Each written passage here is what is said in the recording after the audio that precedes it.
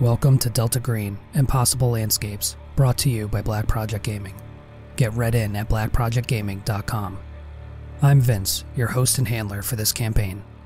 Joining me are Brett as DEA Special Agent Michael Witwer, also known as Agent Vega, Cami as FBI Special Agent Geneva Brown, also known as Agent Venus, Doug as FBI Special Agent Mark Hansom, also known as Agent Meshach, and Jack as FBI Special Agent Cassandra Troy, also known as Agent Madison.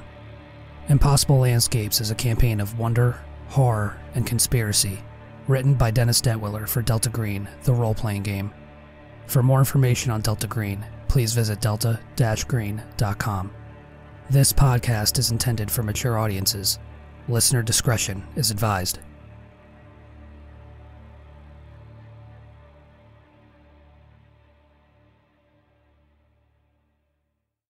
So, with our last session, the group finally arrived at the Hotel Broadalbin, minus, of course, Cassandra Troy, who took a shotgun round to the face in the library prior to the pursuit through time and space that eventually saw you all arriving at the hotel itself. However, upon arrival, you found Cassandra waiting for you. Looking none the worse for wear, covered in blood, her own blood, but looking alive and relatively unwounded, shaken perhaps. But yes, so you reconvened and checked in to the Hotel Broadalbin, met with Elmer Lisette, who was working the front desk. Very strange, odd, unusual man, but again, it's not saying much considering, everything that's happened. You all took some time to kind of rest, go check out your rooms, see, kind of get your bearings and get situated. You checked out the dining room where, you had the automat with the tokens so you can get, sandwiches and various sundries. But of course, at this point, all anybody really wanted to do, understandably, was drink alcohol. And lo and behold, you actually ran into an old acquaintance. Friend is probably too strong a term, but maybe acquaintance. Mark Rourke from the night floors at the McAllister building, who, of course, had some bootleg moonshine with him that, you all very generously shared.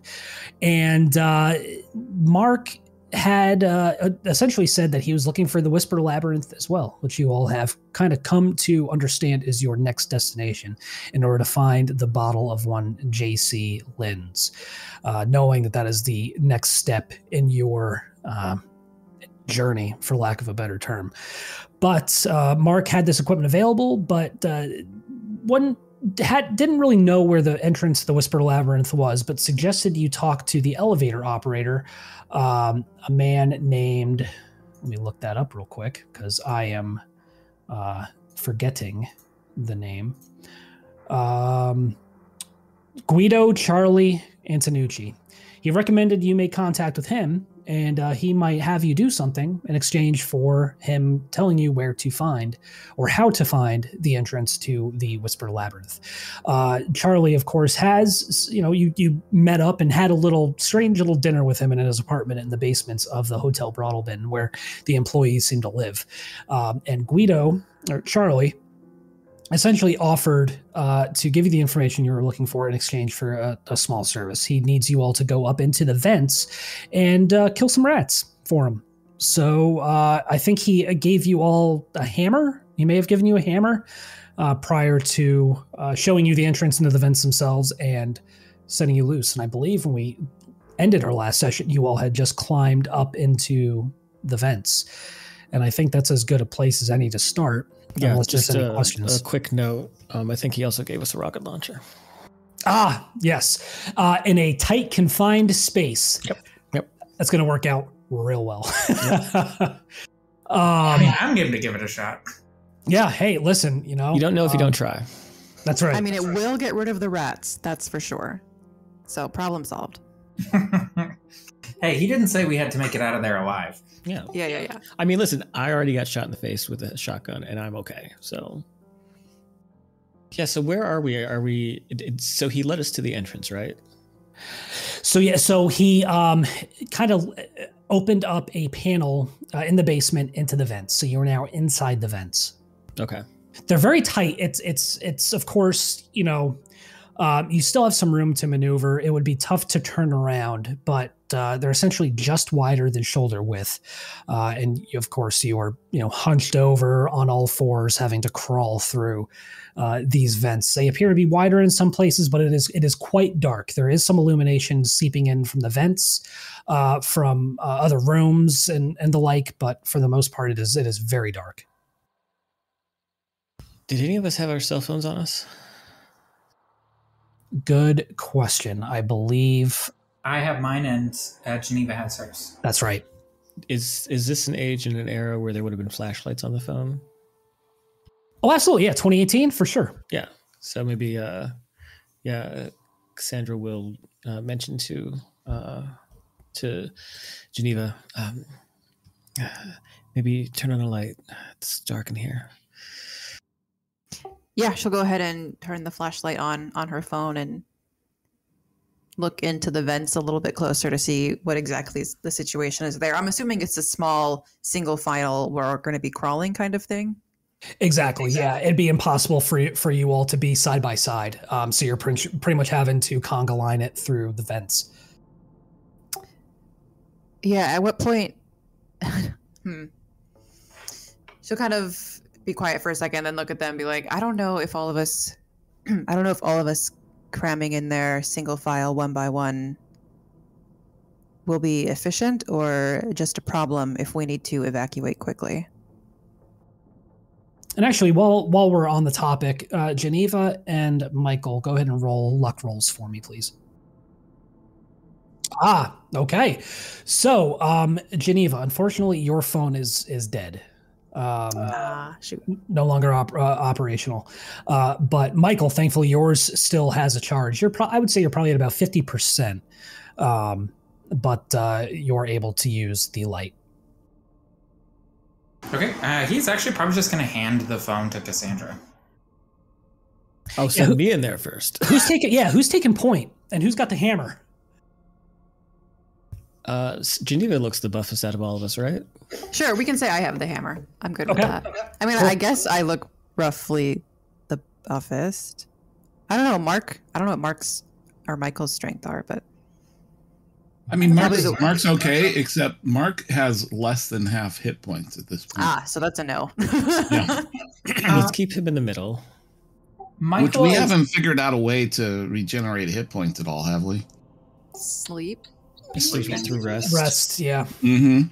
Well, we did rest one night in the hotel, right? Does that get me back anymore? Or? Yeah, didn't you guys? I thought you guys rolled. Yeah, we did. Okay, all right. So Michael has a strength of 12 and a 30 with melee weapons. Okay, so I also have a 12. What is my melee weapon? 40, so slightly better. Okay, so Geneva can take point. And Michael is a coward, so True.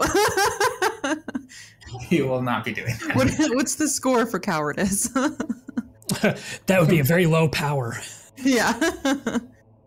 So then, wait. So Geneva, do you want to take point, or do you want Cassandra to take point, and maybe you behind her with the hammer, or I can be behind you with the hammer? I can be behind you with the phone, and you just crawl with the hammer.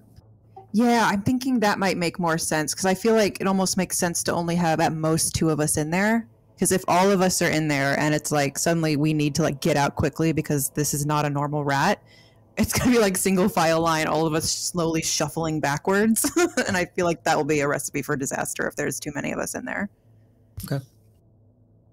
But yeah, I can head in. I can either take both, or if someone wants to accompany me and hold the flashlight. I don't know how big the vent is, if they could angle it to where I could see effectively. Yeah, Cassandra will just come in behind Geneva and show the flashlight. And we'll say, yeah, you've got enough maneuvering room to be able to kind of hold it up enough to illuminate the path directly in front of Geneva. Okay.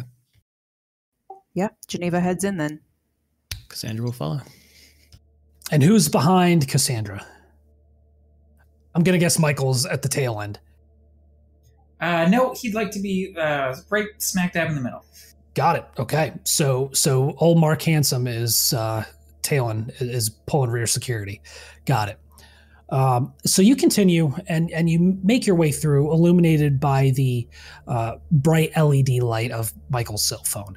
The vents themselves are this nightmare maze of steel tunnels, bronze pipes, furnaces, ventilation shafts, and long abysmal drops to darkness.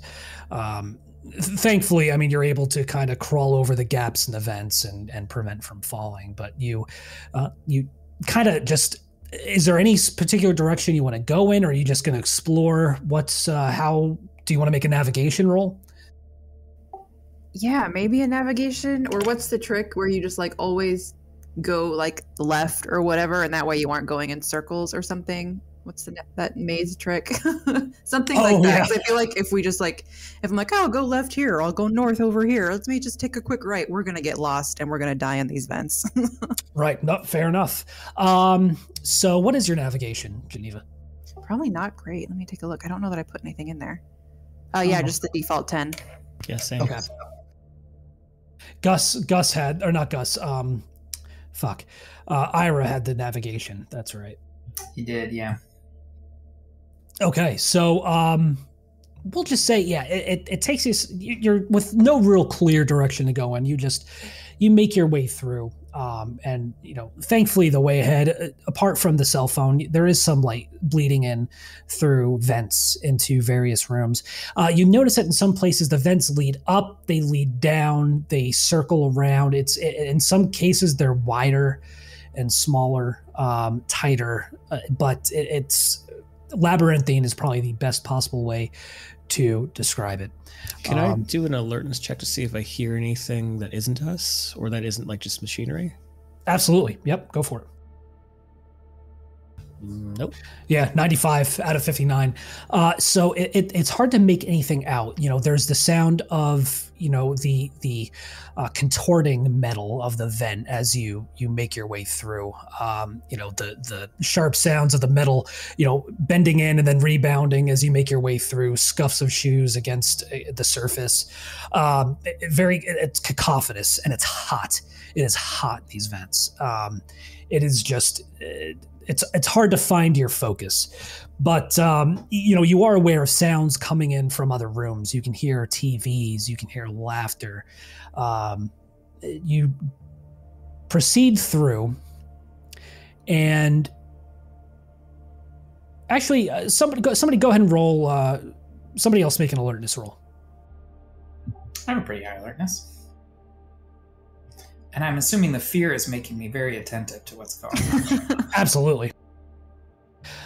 With a 79 out of 82. As you're walking, you pass by a vent that's set beneath you. Everybody seems to have kind of passed by it, specifically Geneva and Cassie. But on your way through, you look down and you see a kind of a burgundy carpeted hallway with these plain wooden doors on either side. And you see a group of 4 people. 2 women, 2 men, dressed kind of strangely, not quite. It has to be from the 80s or the 90s, maybe the 90s. Okay, what are they doing? They're kind of talking amongst themselves, and they seem to be frantically looking around, discussing, and they look familiar. At least 2 of them do. Is it young Mark and young Cassandra? It is. Are the other 2 Ira and Jenny? They are.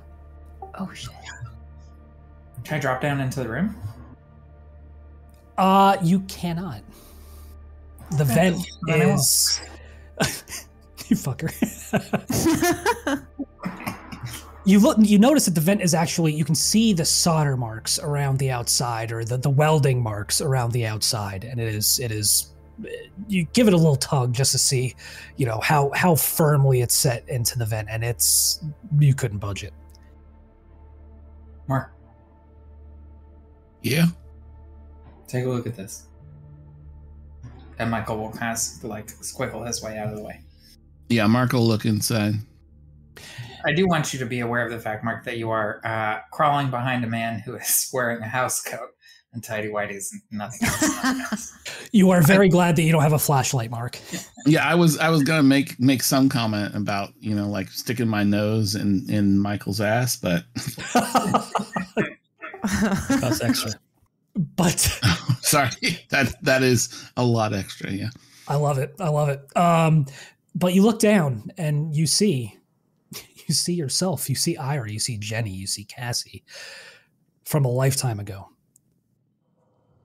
Roll sanity. You and Michael both. Yeah. Okay. I should have expected that. Ooh, that's a failure with a 63. Ooh, yeah, you lose one. I mean, my sanity is still... You're still doing pretty good? Surprisingly high for this game. Good man. I'm at a 57 now. Okay. We'll see what Michael gets. Probably not great. Although Michael has a pretty high sanity too. For being such a wuss. 60 out of 45. You also lose one. Well, dang it. It's you don't remember seeing vents, Mark, in the ceiling, right? So this angle is almost impossible, but it with everything else you've seen, it's kind of par for the course at this point, right? But you notice the group kind of just make their way past, just like old times. Oh, go ahead. Do I recognize the place? Is it the night floors or? Oh, absolutely, 100%. All right, I think Mark's gonna call down to Ira and say, Ira, don't go near the clowns. It's a trap. He doesn't seem to hear you.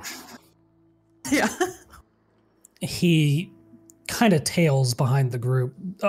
That same very stoic but displeased look on his face as Jenny, as always, takes the lead, leading the group further and further into the night floors. He doesn't seem to hear you. And Geneva and Cassie, you kind of hear Mark behind you say to not go near the clowns, calling out to someone named Ira, a name you recognize, Cassie, but you not so much, Geneva. Mark, who are you talking to? Down there. It's us. In the past. I don't even know how it's possible, but hell. It's not. Just come on. It's an illusion. It's a trick of the mind. It's this place fucking with us. Just come on. It's distraction. All right. And Mark just, turns his head away from his friends and follows after Cassie. You all continue along your way. You pass more vents. No sign of any rats yet. No rat droppings. No signs of their passage or their even being here.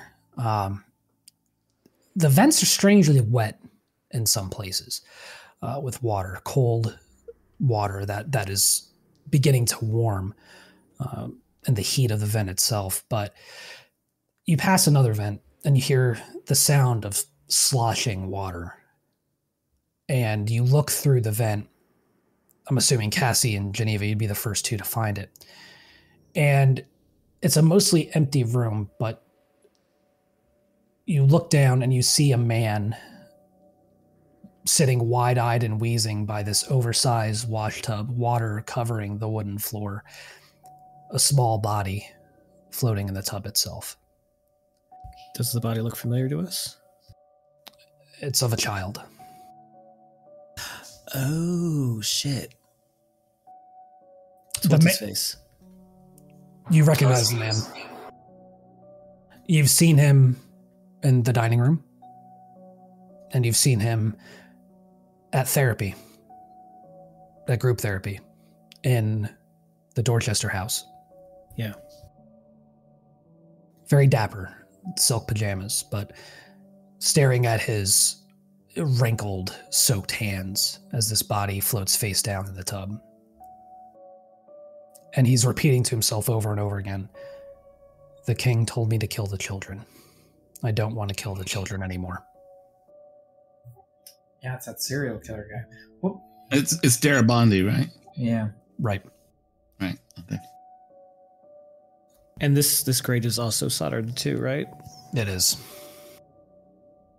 Yeah, welded shut. I mean, if you want to try to make a strength roll, see if you can break it open. You know what? Fuck it. Yeah, go and roll strength or athletics, whichever is higher. Well, unfortunately, with a 25 out of 45, however, with a penalty for the welding, it's you just can't seem to get it. If you'd rolled a critical success, I would have actually given you the opportunity to pry that thing open so you can drop into the room. But that welding is just it is tight and it does not budge. Yeah, there'd be a bit of a backup for Mark and Michael as they see Cassandra trying to pry open this grate, and there's this franticness to her. She's kind of slamming her fist down on the grate, trying to pull it open. And the Darabandi isn't. He's acting as if he doesn't hear us, right? Or can't hear us. Right. Yep. Yeah. Finally realizing that, she gives up and continues to crawl forward. Geneva, do you do anything? I don't know that I can in the possession that I'm in. So she's just on alert for whatever the hell is about to happen. You could kick her a little if you want it. Cut it out. I'll actually have you all, have you two specifically roll sanity rolls. It's your turn this time. Ooh, me? Yeah, you and Geneva. Oh, it's so good at that. There's just like no way you can succeed at this. Oh shit! I spoke too soon. 10 out of See, look at 21. You doubt me. I doubt you. 10 out of 21. You lose nothing. Geneva with a 69 out of 40. You lose 1. Is that the first sanity roll you've succeeded this entire game? Probably. It's been a minute. It's been a minute. Good God, that is a low. I also didn't think about this until now, and since she lost a sanity roll, I guess that makes sense. But her whole issue with like enclosed spaces now, probably she's not doing too hot. So I think the reason she does not try to do anything for Cassandra is because she's trying to just focus on like breathing and moving forward. Gotcha. Okay. Yeah, it is definitely, the walls feel tighter and tighter the deeper you go. And they seem to be closing in more and more, but you manage to breathe. You keep your focus for the time being, but you don't know how much longer you'll be able to hold out in here. But eventually, somebody, whoever, or all of you, make an alertness roll. Damn, I'm not doing hot today. 87 out of 83 for Geneva, 25 out of 82 for Michael, 25 out of 59 for Cassie, and 55 out of 76, a critical for Mark. The three of you hear crying ahead. You hear it before you see the source, and you round a corner, and there's a junction of 4 vents, 4 passageways, one going north-south, one going east-west. And the beam of the LED light on the cell phone passes over a form, a very small, hunched form, curled up, and you see gray, soaking wet, mottled skin and soaking wet hair, the back of a head, shorts, a child, and just lying there, sobbing, shivering. Geneva, look. I don't think Geneva responds right away, but if you try again, she'll... Geneva. What? Do you see him? I will look now. Do I see the child as well? You do. Let's just keep moving. The light passes over it, and this child, a boy, looks over its shoulder towards you, and you see gray, clouded eyes, a mouth struggling for breath as water issues forth from its throat. And it reaches out a hand towards you all. And it begins to crawl towards you. Absolutely not. No. Where can we go? It's you can try to get past it, but it is crawling towards you. I'm getting my hammer out. And as soon as that thing is within striking distance, if it's like, I don't know how I would gauge if it's being aggressive or if it's just going to be some kind of creepy thing that'll pass by, but like she's getting ready to attack this thing. You also have your gun. I don't really want to shoot a gun in the vent yet, though. Maybe. We'll see. If there's ever a time to shoot a gun in a vent. It crawls towards you, and it is making this sickly, like gasping sound, like it can't breathe. And every time it tries to, more water pours from its mouth, and just there shouldn't be that much water. How can there be that much water from such a small body? And you can see the tremor in its hand and its arms from shivering. The skin is blue, gray. You can see that it's beginning to slough off in some places, like it's just been sitting in water for who knows how long. This is very clearly a deceased child, and it continues to crawl towards you, and it reaches out, and its fingers, impossibly cold, graze against your arm, Geneva. This might be, I don't even know if I can even do this, but can I tell if it's like reaching to me like it wants help, or is it like trying to attack me? It's almost impossible to tell. Well, unfortunately, I'm not taking chances, so I am striking at it with the hammer. Okay, go ahead and roll your melee. Oh shit, I don't have good melee. Why did I do this? Okay. A child, Geneva? A dead one, yes. It's already dead. I'm not the one killing it. Fuck me. Oh, no. Oh, 44. I hit myself. Again, I am unconscious. Roll 1d4. Actually, no. I'm sorry, because you're in the lead. I was going to have you hit Cassandra, but Cassandra's behind you. Oh yeah. So, you just still processing what it is you're seeing. You go to lash out and strike, and the hammer slips from your fingers. You lose your grip, and it tumbles to the vent, colliding with the metal with this deafening thud. And this child rakes out with these nails, and they scrape across your shoulder for, I mean, it barely even registers. You see, you feel that you've been scratched, but you doubt it's even drawn blood. But it gets closer and closer, and it is just, yeah, it is on you. And Cassie, you can see this now. This thing, like, just this child crawling on Geneva at this point. Yeah, so I do have a little bit of unarmed combat experience, so can I use that to try and pull Geneva away from its grasp? Absolutely. Yep, absolutely. And Michael, go ahead and roll, or I'm sorry, Mark, roll alertness for me. All right, 45 out of 76, Mark. Yeah, you look behind you and you see a young girl, much like the one now facing Geneva.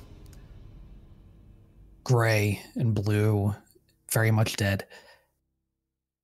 Something's coming from behind us. Michael's going to start making a very high-pitched, sort of almost like a keening sound, like a whining in the back of his throat. You just have kick my it, gun. don't let it get to you. Use it. Cassie, you are able to pull Geneva. Geneva, you feel this sharp tug on your leg that pulls you out just in time before this child wraps its cold, wet arms around you. but now you've got one behind you. And as you struggle, Cassie, the beam of your light passes over the passages to the left and the right and ahead, and you see more of these children crawling towards you. And there's no grate under us or above us that we can kind of There's break not. off into. Fuck. Okay. You're surrounded. Yeah, Michael will just start saying use it over and over again at Mark. Yeah, I mean, if I can get my gun out, I will at this point, I guess. Okay, yeah, we'll say you're able to draw. Seeing them draw their guns, Cassandra closes her ears, like wraps her arms Oh around yeah, her ears. smart. Everyone is about to get some ear damage. Okay. Okay. Oh gosh. Okay, come on. Please don't fuck this roll up, Geneva. And actually, before you roll that, everybody go ahead and roll sanity, because you're seeing these drowned fucking dead children crawling towards you. That's fair. That sounds fair. Yeah. Work. 10. God damn. Cassie, you've rolled better than I think you ever had tonight. It's true. It's true. 5 out of 21 for you, 64 out of 39 for Geneva, 9 out of 57 for Mark, 2 out of 44 for Michael. Those who succeed, you lose 1. Cami, Geneva, I need you to roll 1d4, please. 2. You lose 2. How are you looking? She's doing fine. She's got a ways to go until another breaking point. She just hit one recently, so she's Right on. good. Okay. All right, you can go ahead and make that firearms roll now. Okay. And is it possible while she's ripping out her gun, can I pick up the hammer, which I presume she just kind of like tosses to the side, or? Yes. Yep. You can absolutely pick that up. It's actually the way it's slipped. It's kind of in between you two now, so you reach out and find purchase and are able to pick it up in your hand. Okay. I'm actually going to pass it back to, maybe I'll pass it back to, because Michael, you have a gun, right? No, Mark has my gun. Okay, so I'll pass it back to you then. Okay. He will. Yeah, he'll take it happily. Well, not happily. He's very upset, but he'll take it. The firearm thing is not going through. Yeah. Check the minimize your character sheet and see if it's popping up with a modifier. No, I see the modifier thing, and I hit none, and then nothing happens. Oh shit. Okay.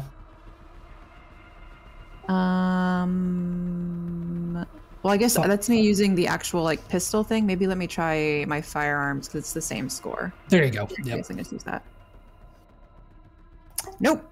82 out of 70. I mean, you were just the claustrophobia setting in, and just seeing these things everywhere now. You pull the shot, you squeeze the trigger, and the round goes wide, and you can see it impact with a shower of sparks the vent directly above the closest child, the child closest to you.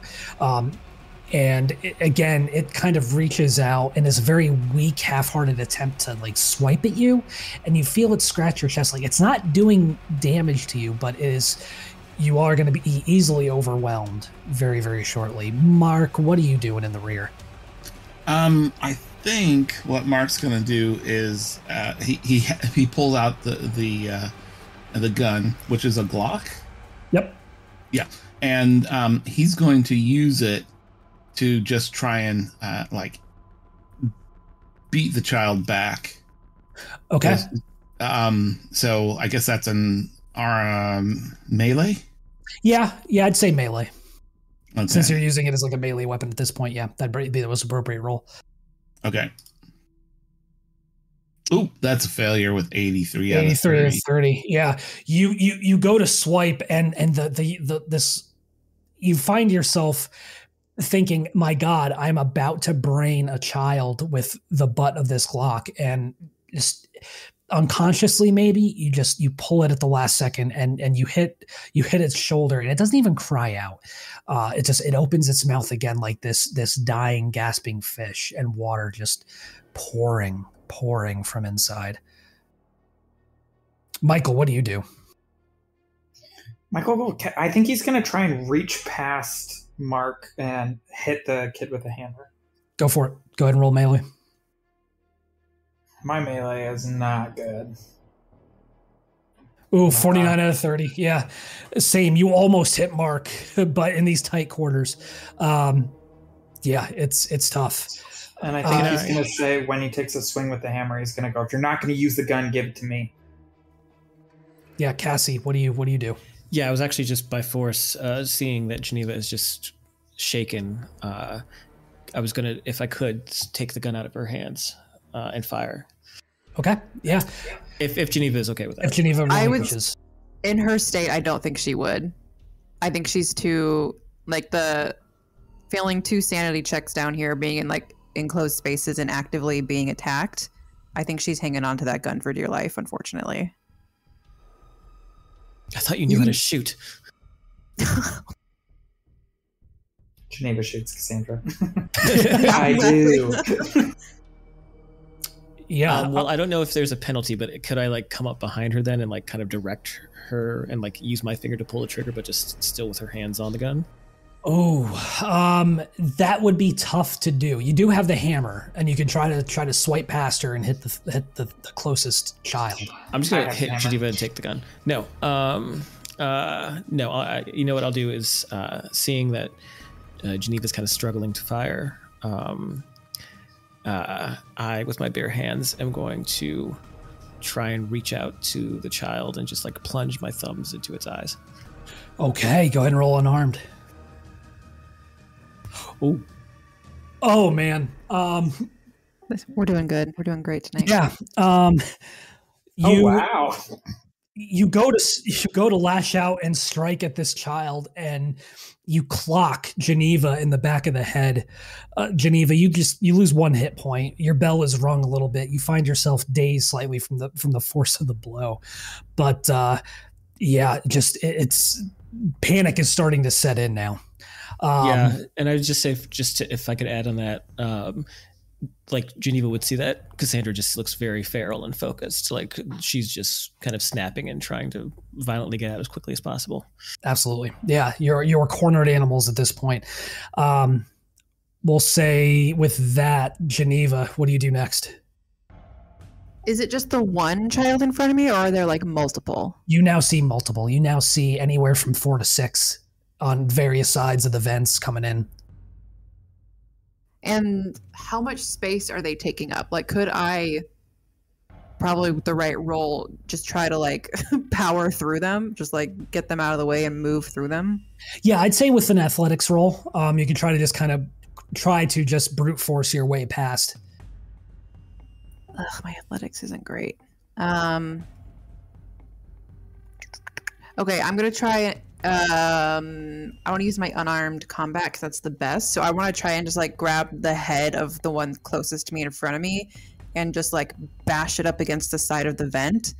Trying to take that one out so then I can move forward and get to the next one and just keep doing that. You got it. Go ahead and roll. Man, I wish I had like actual like physical dice so I could throw away the bad ones. I know, right? Finally. There we go. 26 out of 83. Geneva, just with this almost feral show of strength, you cry out, you shout, and you just cup the side of this child's head and crush it against the side of the vent, and its head caves in. You see brain and this black just ichor that was once blood draining and oozing from this now caved in side of its face, and it collapses to the ground, twitching, but now motionless. Sweet. Yeah, the plan will be whenever she gets a turn, she's moving forward and doing that to all of them that she can come across. Got it. Okay. Mark, we'll say you're up next. All right. At this point, Mark has kind of flipped over, so his feet are in front of him. He's sitting on his butt.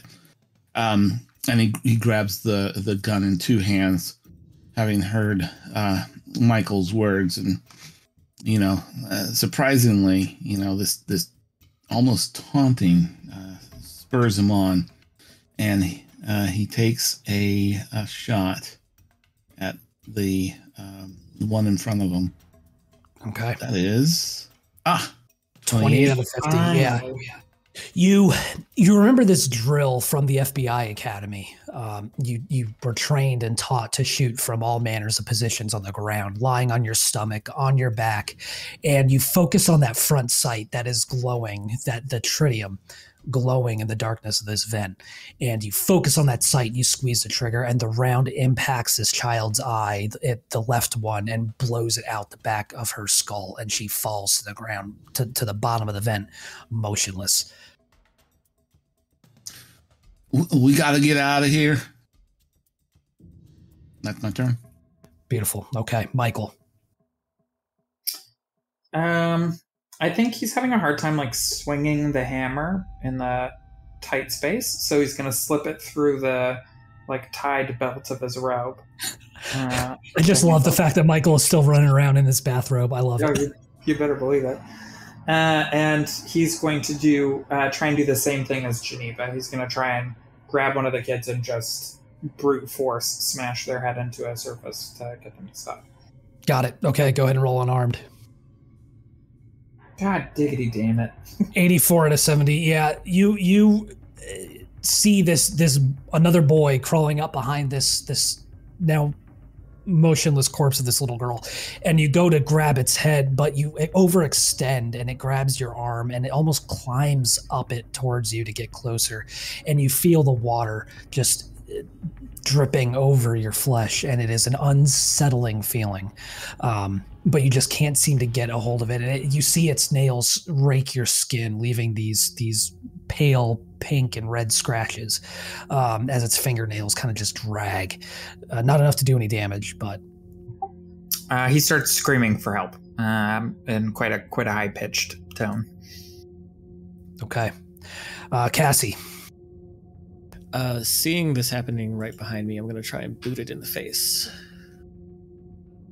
Well, so you'd have to you have to boot past Michael and then Mark, so you're still pretty far separated from them. No, I thought that the child creature was attacking Michael. It is. Oh, that's right. Yep, good call. Okay, yeah. So it's. Thank you. Yeah, the child has worked its way past Mark up towards Michael. So yeah, you can try to kick it in the face. So go ahead and roll your unarmed.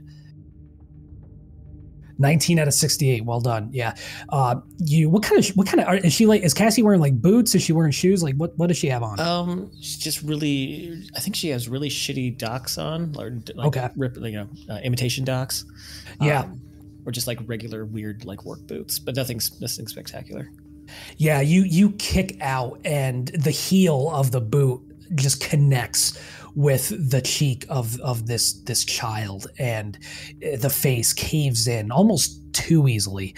But it too falls on top of Michael. This black blood now draining from this gaping wound in its skull onto him and his robe. Geneva, you're up. All right. I mean, crawling forward, trying to give us a path ahead for people to follow. So come on to the next kid and trying to bash its poor little head in. All right. Ooh, 2 out of 83. Actually, you know what we'll do? So you go with that. Cassie, go ahead and roll unarmed. 56 out of 68. Very nice. Michael, are you wanting to continue to try unarmed combat to kill these things? Oh yeah, for sure. Well, I think he's just doing it based on instinct. Thrashing. Yeah. Okay. Yeah. Like less planned and more just like wildly kicking. Got it. Okay. Yeah. Go ahead and roll. All right. 49 out of 70. Very nice. Mark, gun or fisticuffs? I think at this point, Mark is just kind of sitting on his butt, pushing with his feet, backpedaling, and every now and then just kicking out at the creatures coming towards him. So that'd probably be unarmed? Yep. All right. Ooh, damn. 72 out of 69. 72 out of 69. So Geneva, Cassie, Michael, just now, relying solely on this instinct to survive, on your just gross motor skills, on your fists and your feet and your legs. You just lash out, elbows and strikes and kicks and blows, and you just cut through this mob, for lack of a better term, of these dead, drowned children reaching out to you, scratching at your skin, and you crush skulls, you kick faces, you break bone and tear flesh, and eventually you all you realize that you are now surrounded by the still corpses of these things, of these children. And there don't seem to be any more coming. All told, there has to be a dozen. Roll sanity. Whew. Yeah, that's a tough thing to get through. Oof, yeah. Mark, with a 37 out of 56, you lose 1. Geneva with a 59 out of 37. Cassie with a 47 out of 20. And Michael with a 72 out of 44. Go ahead and roll 1d4. 1 for Cassie, 1 for Michael, 3 Oof. For Geneva. Oof. Oof, indeed. That you lose that much sanity, respectively. Yeah, Geneva is not having a good time. Having a great time. Whoops. Oh. There we go. How was Mark on sanity? Yeah, how is Mark doing? Mark's doing okay, actually. He got a lot of sanity back when we finally made it to the night floors. Oh, that's right. Yeah, you got a surge of sanity back when you arrived at the Broadalbin. Mm-hmm. Oh, yeah, not the night floors, the Broadalbin. Yeah.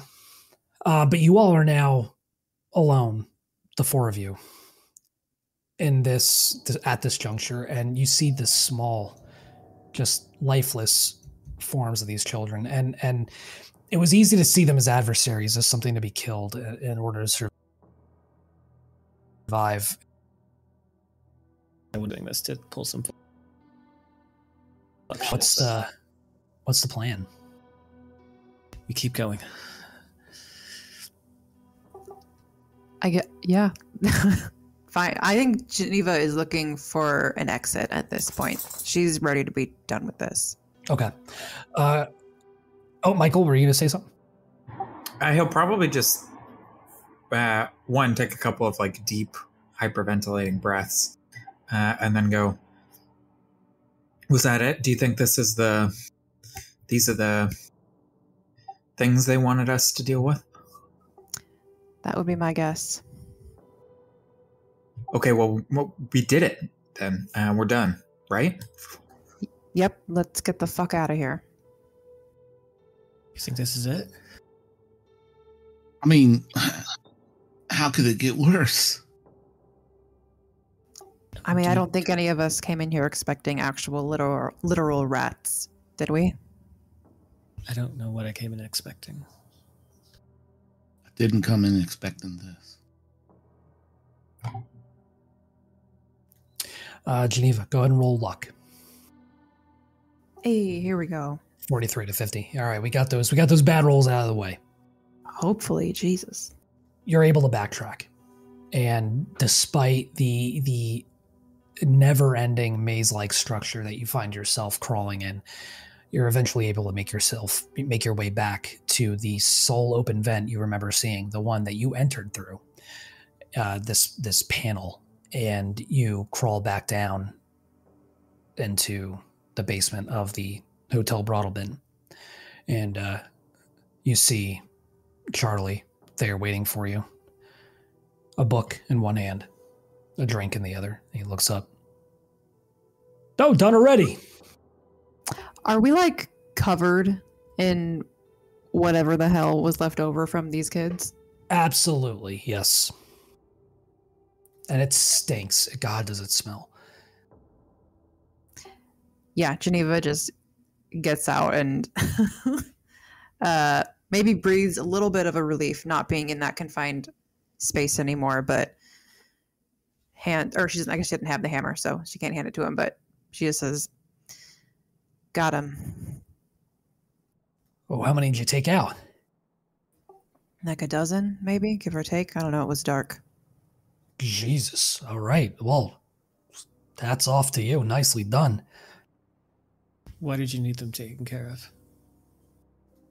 Well, you get enough of them up in the vents, the guests start complaining. It's a whole to do, you know. They start complaining about what? The noise or the fact that it's just symbols of guilt running around through the vents? Probably both. So we did that because they can't take accountability for what they did. Who's they? You know who we're talking about, who I'm talking about. Hey, listen. The guests don't like them. Crying in the vents, keeping people up. We got a service to provide. And you did a great job. I appreciate it. You wouldn't happen to have any more of that hooch, would you? Hey, here, you can have the rest of this. He hands it to you. Michael takes a very hearty swig. It is like rock gut bourbon. It's not great, but it gets the job done. Yeah, I think he's trying to wash the taste of the smell of that stuff out of his mouth. So it's probably better than that. Absolutely, yeah. So, I guess time for me to fulfill my end of the bargain, huh? Yes. All right. Y'all want to clean up first, maybe? Just give us what we came for, what you promised us. I'd like to clean up. Maybe put some pants on, too. I was thinking of just getting a fresher robe. He smiles. Yeah, she kind of... There's the barest hint of a smile on one of the corners of her lips. All right. Room 830. Wait for the Sommelier. Follow him. I'll take you to where you need to go. Is this a standing offer, or do we have time to actually shower? Because I could actually use a shower. All the time in the world here. Of course. And Cassandra will start to walk away back to wherever we came in through. Yeah, and Charley will lead you back to the elevator, take you back up to your floor, let you off at your rooms. Yeah. Cassandra says nothing, but she'll go back to her room and freshen up, I guess. Yeah, same. Nice. Okay. I don't know if we established it last time, but is the I think it was the mirror in my bathroom, is it fixed again after I broke it? It is. Okay. Yeah, she'll take a shower, and then when she's done, she's gonna head to Mark's room first. So okay. Mark's gonna take a shower too, but before he takes a shower, we still had our wallets on us, right? Or did those get taken as well? Mark pulls out his wallet, and he goes in the back, folded over. There's a kind of a large picture from when his wife was still alive, and there's a picture of Sharon and all of the kids, and he looks at them. And eventually, go ahead. And he goes over to the toilet, and he takes the picture, and he rips it up, and he throws it in and flushes it. Okay. Then he goes and takes a shower. Yeah, I'd say just as you're wrapping up, just as you turn off the water and begin to towel off, you hear a knock at the door. Well, Mark throws a robe on, if it's good enough for Michael. Yeah. Goes to the door and opens it up. Yeah, it's Cassandra there, in her usual getup, though I guess cleaner because of, not cleaner now, since she got undead water soaking everything she's wearing. But yeah, she's there. Hair's also wet, didn't towel dry. Hey, I didn't expect you. How's it going? Just I figured come see you before we get the others. Yeah. I mean, sure. That was something, wasn't it? You had kids, right? I have still. Jimmy, Sally, Hank, and Bubba. They're something special. I couldn't help but in those kind of flashes where things seemed clear, I couldn't help but, and I know it wasn't one of them, but I couldn't help but see Brad's face. Oh, don't think that. Don't think that. They were gone. They were transformed. They were something else. The more you think about things like that, the more this place is just going to mess with your mind. I just keep asking myself, what did we do to have all of this, to deal with all of this, to go through it? A long time ago, we said yes. We should have said no. Is that enough to send us to hell? Just say yes? Yeah, I think so. I mean, it was pride, wasn't it? I thought when they came to me, I was so gosh darn proud. After all the things I tried to do at the academy and failed, somebody saw the potential in me, and I wanted to live up to it. This was my chance, and well, pride might be the greatest sin of all. Why did you say yes? Because it was my job. And because I thought the things that I've seen, the things that I did, would make more sense if I did say yes. Does it? Does it make any sense at all? No, it doesn't. You know, I don't know if I ever told you guys this, but probably it's silly, but when I joined the FBI, I thought I was going to become famous. I thought I was going to crack some amazing case or take down some like extremely dangerous cartel bad MFer, you know? I thought they were going to make a movie about me. I don't even want that anymore. I just want out. Cassandra's, when you've been talking, has just been looking at the ground, sort of at her boots, but more at the floor in between them, looking at the pattern in the carpet. And then when he finishes, she stands up. What do you want? Go ahead, sorry. I thought I could help people. I thought that was enough. I thought it was genuine enough to just want to help. I don't know what sin that is, to think that you can help. And I don't know, maybe it's pride. Maybe I thought I was good enough to help other people. Maybe some people are beyond help. Probably some people like us. And I then, hope not. Cassandra will just turn and start to walk out towards, and head towards the others. Cassie? Mark puts his hand on her shoulder. What? You're a good person.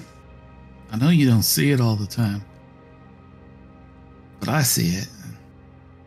You are. You just gotta believe in yourself. And if you can't, well, I do. She just doesn't pull away, it just more like slides out of your grasp and doesn't say anything, but walks down the hall. I think she'll head towards Michael's room. So, Michael had taken off his robe. Is there a fresh robe in the room, or is there only the one? There is. There's a fresh robe? Okay, he's going to have a hot shower and get into another robe.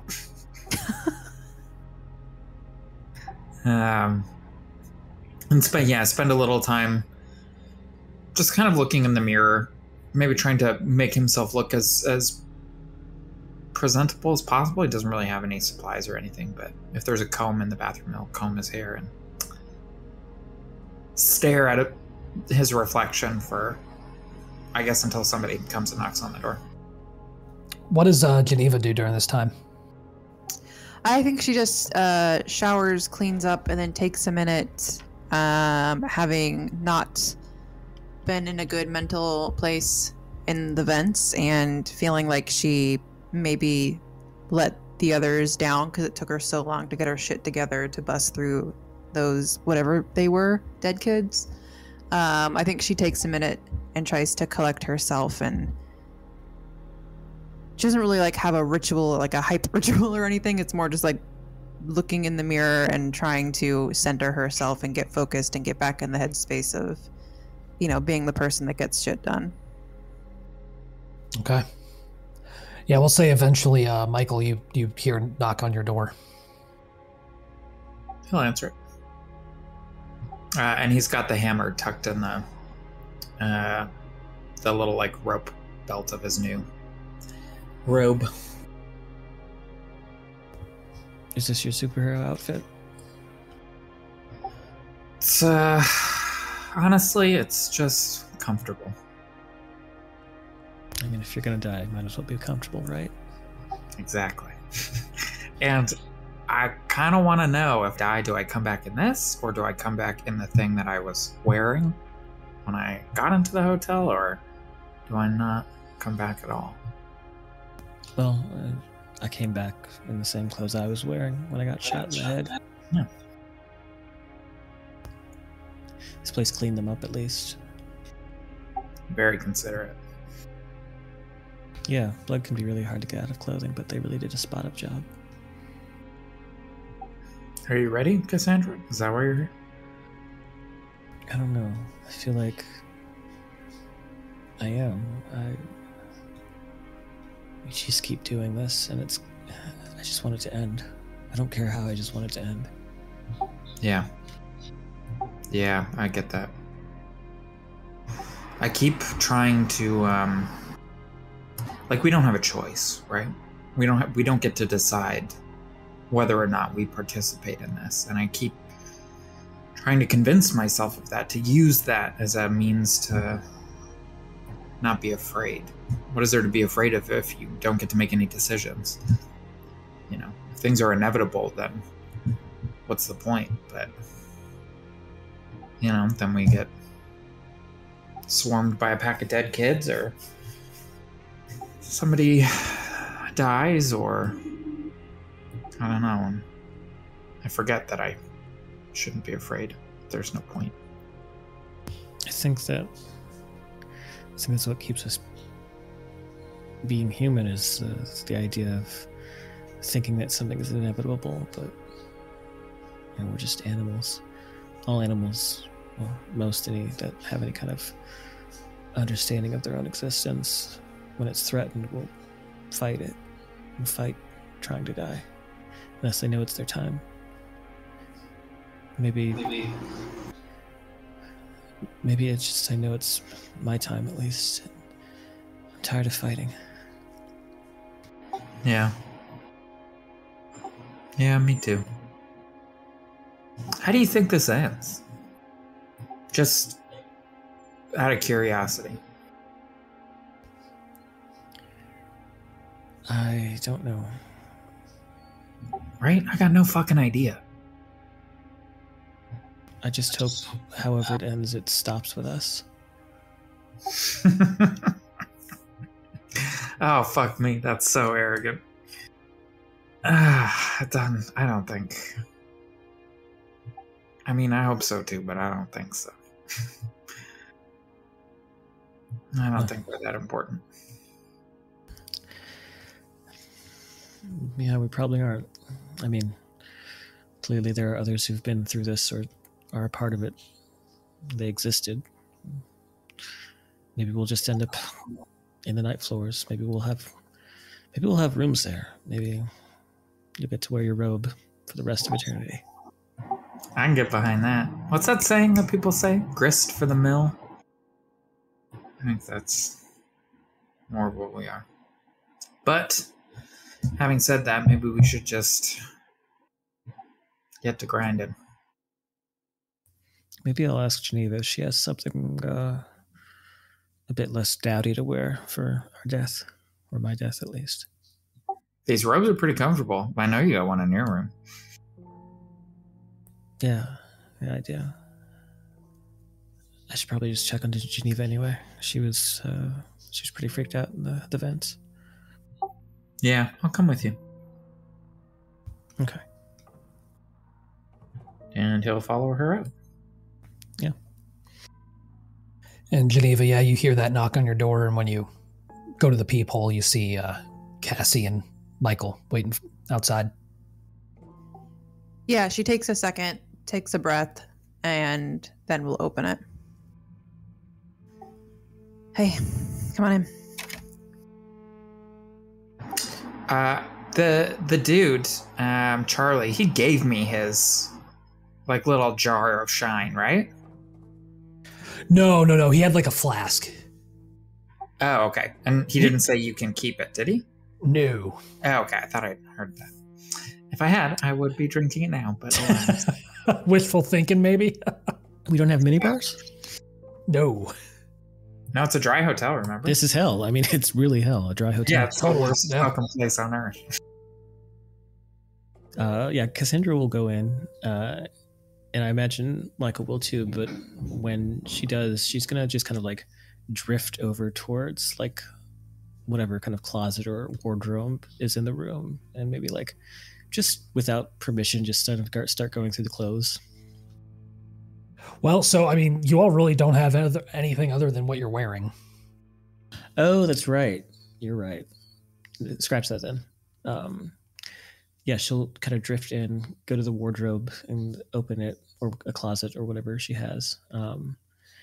Opening it, expecting to see what you usually bring to a hotel, a change of clothes. And when she opens it, she realizes what they're in and where they're at and size.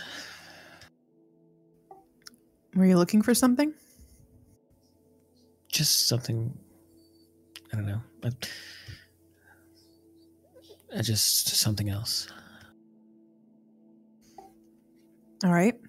Well, apparently it's not there, but are we ready? Are you ready? Yes. Can I do a human check to see if she's telling the truth? Yeah, go for it. And yeah, you can do either persuade or counter human if you want, Geneva. Oh no. Or with an 81 and a 69. Yeah. Yeah, I mean, do you want me to roll since she failed as well? No. In that case, yeah. What does she see? What do you think she sees? I think Geneva looks like everything is normal and completely fine, and she's prepared to move on to the next stage of whatever the fuck is happening. Like, she just seems very calm. Maybe not confident, but like calm and ready to move forward. Yeah, let's go get Mark then, and go where we need to go. Sounds good. So did we establish that there's laundry service at the hotel? You did. Yeah. Okay. I think that's how Cassie got the blood out of her hoodie. Yeah, Mark is going to, take his clothes and put them in a bag and put them outside in the hall. And how long does it take? Like, who knows? It could be hours. Okay. Well, I guess in the meantime, the only other thing I have is a robe. But he's going to keep his shoes because you can't send your shoes for laundry service. He's just going to just gonna do his best to like use the sink to wash his shoes and socks. Okay. Got it. Okay, so yeah, you'll be in a robe as well with your shoes and socks. Okay, the socks are still wet. That's never a nice feeling, but they're somewhat clean. And you all reconvene. And do you go head straight for the elevator? Yeah, I think so. Let's do like a briefing or something like that beforehand. Yeah. Okay. Yeah, let's just go. I mean, we don't really have much information to go on other than the room number. I think as they're walking towards the elevator, at one point, Michael will lean a little closer to Geneva and just be like, "You good?" Yeah, I'm good. She gives a little bit of a nod. He gives her a little side eye, but then like a little nod as well. Okay.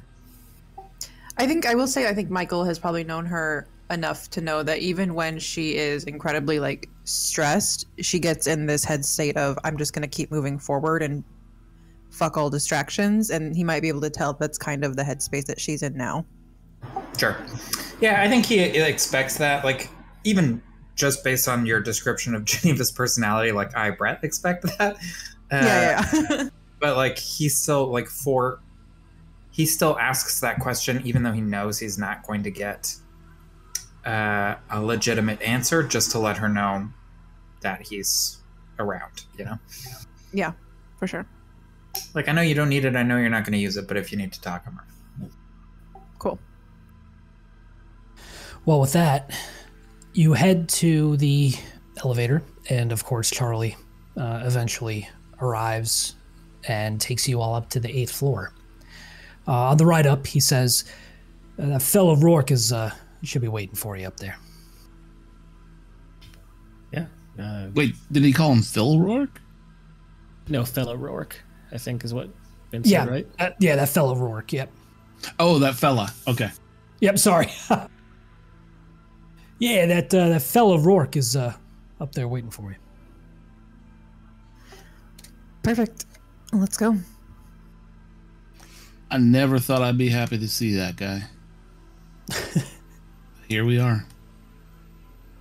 You get up to the 8th floor and follow the signs for room 830. And kind of before you make that turn down that part of the hallway, you see Mark there waiting for you. He's got a couple mining helmets. He's got some rope. He's got some lanterns. He says, "Oh, Charley said you took care of that rat problem he had, huh?" Sure did. We did.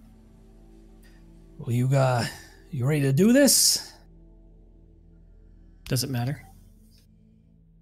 I guess it don't.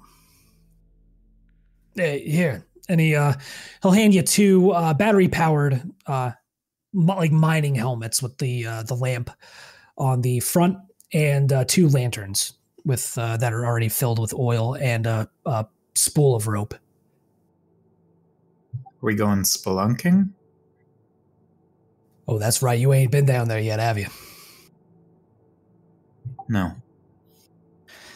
Yeah, you'll see. The place, someplace different every time. That's why I can't go back myself. What was it like when you were there? Dark and cold. Well, then I guess these will come in handy. Thank you. Michael will reach for one of the helmets. Yeah, who takes what? So we got Michael getting a mining helmet. So it's 2 helmets, right? Yeah, 2 helmets, 2 lanterns. And Mark's got his own of each. I'll take a lantern. Okay. I'll grab a lantern as well, I guess. Mark will take a helmet. Sorry, I'm writing down who takes what for no reason. Yeah, of course. There's rope as well, right? Yep, spool of rope. Yep. Yeah, Mark will take the rope. With that, you all make your way to room 830, and You don't know what you're expecting, but Mark kind of gestures for you to wait. And you don't know how long you're waiting there. But eventually, the door opens, and a marionette kind of glides out from the door, suspended from the ceiling with these strings. And once again, you look up now and you can see those tracks that seem to run everywhere through the hotel, down the hallways, into the rooms, just tracks upon tracks in the ceiling. And this marionette glides out, wearing these dark purple silk robes, velvet slippers, and a pale mask, with a fine silver corkscrew hanging from this long satin cord around its neck. Within its hands, it has a bottle. And Mark Rourke kind of nudges you, Mark Hansom, and says, that's him. That's the sommelier. He'll take us there. We just gotta follow him.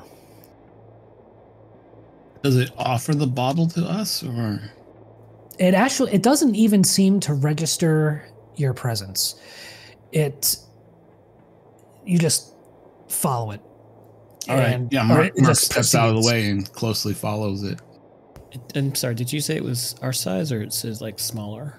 It's like an average human size, maybe 5'9", 5'10". Okay.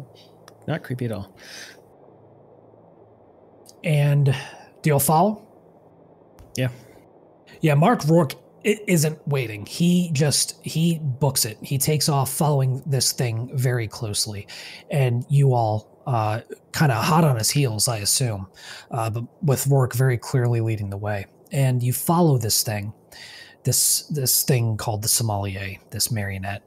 And you follow it down the staircase, more and more stairs, down hallways, not really paying much attention to the directions you're heading in or where you're going, except ever downward until you're back in those familiar basements, and then even deeper and deeper until you realize it's getting darker and darker, and you notice that the walls have kind of maybe at some point transitioned from brick and mortar and wood to granite, to this porous gray stone.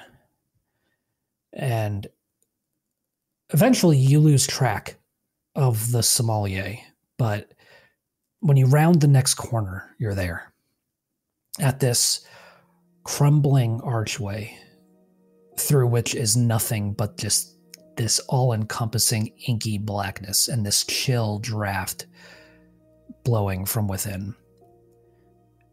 And upon seeing it, Mark Rourke instantly just shoves past you all and sprints headlong into this labyrinth, swallowed by this darkness.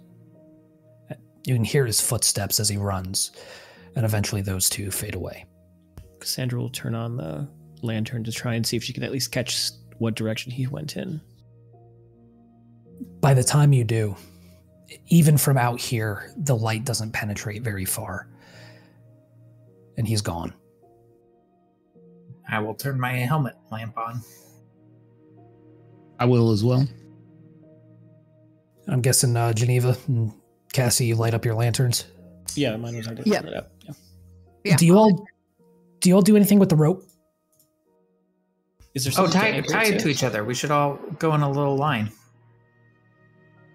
Is there maybe something to anchor to though, like a pole or a pipe or something like that, just in case we need to have something to guide us back here? Unfortunately, not here. And even if you did, it doesn't seem to be that much rope to where, eventually at some point, depending on how deep this thing goes, you may run out. You'll likely run out. Okay. Well then, yeah, I'll do it. I think, what Michael said about tying each other, that might not be a bad idea. It's actually a very good idea. So yeah, you all secure the rope around yourselves, kind of forming a tight line between each other And with your sources of illumination, you venture forth into the Whisper Labyrinth. And I think that's a good place to take a break for now. So you step into the labyrinth and into this black, into this cold, this chill breeze seeming to emanate from everywhere and nowhere at once. You notice that there's this smallish circular stone room with these 3 damp and narrow hallways leading off into the darkness. These tunnels are, again, absolutely black. Where do you go? I don't suppose home is an option. It is not. Forward? Is there anything on our notes that points to direction? Like, I know that there's that map. You do have the map. That's like in game even. Yep. Yeah. The letterhead. The letterhead, correct. Right. So there's the elevator. Huh.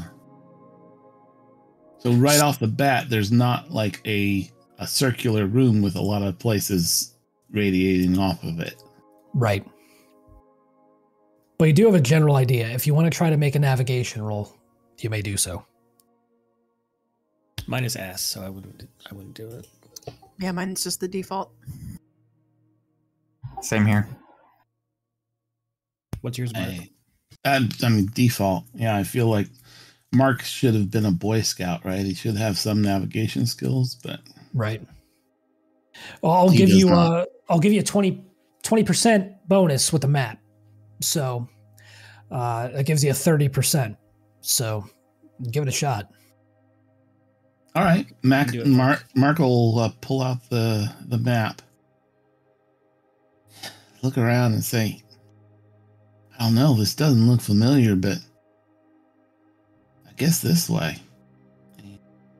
Navigation. There's so many things to choose from. Hold on.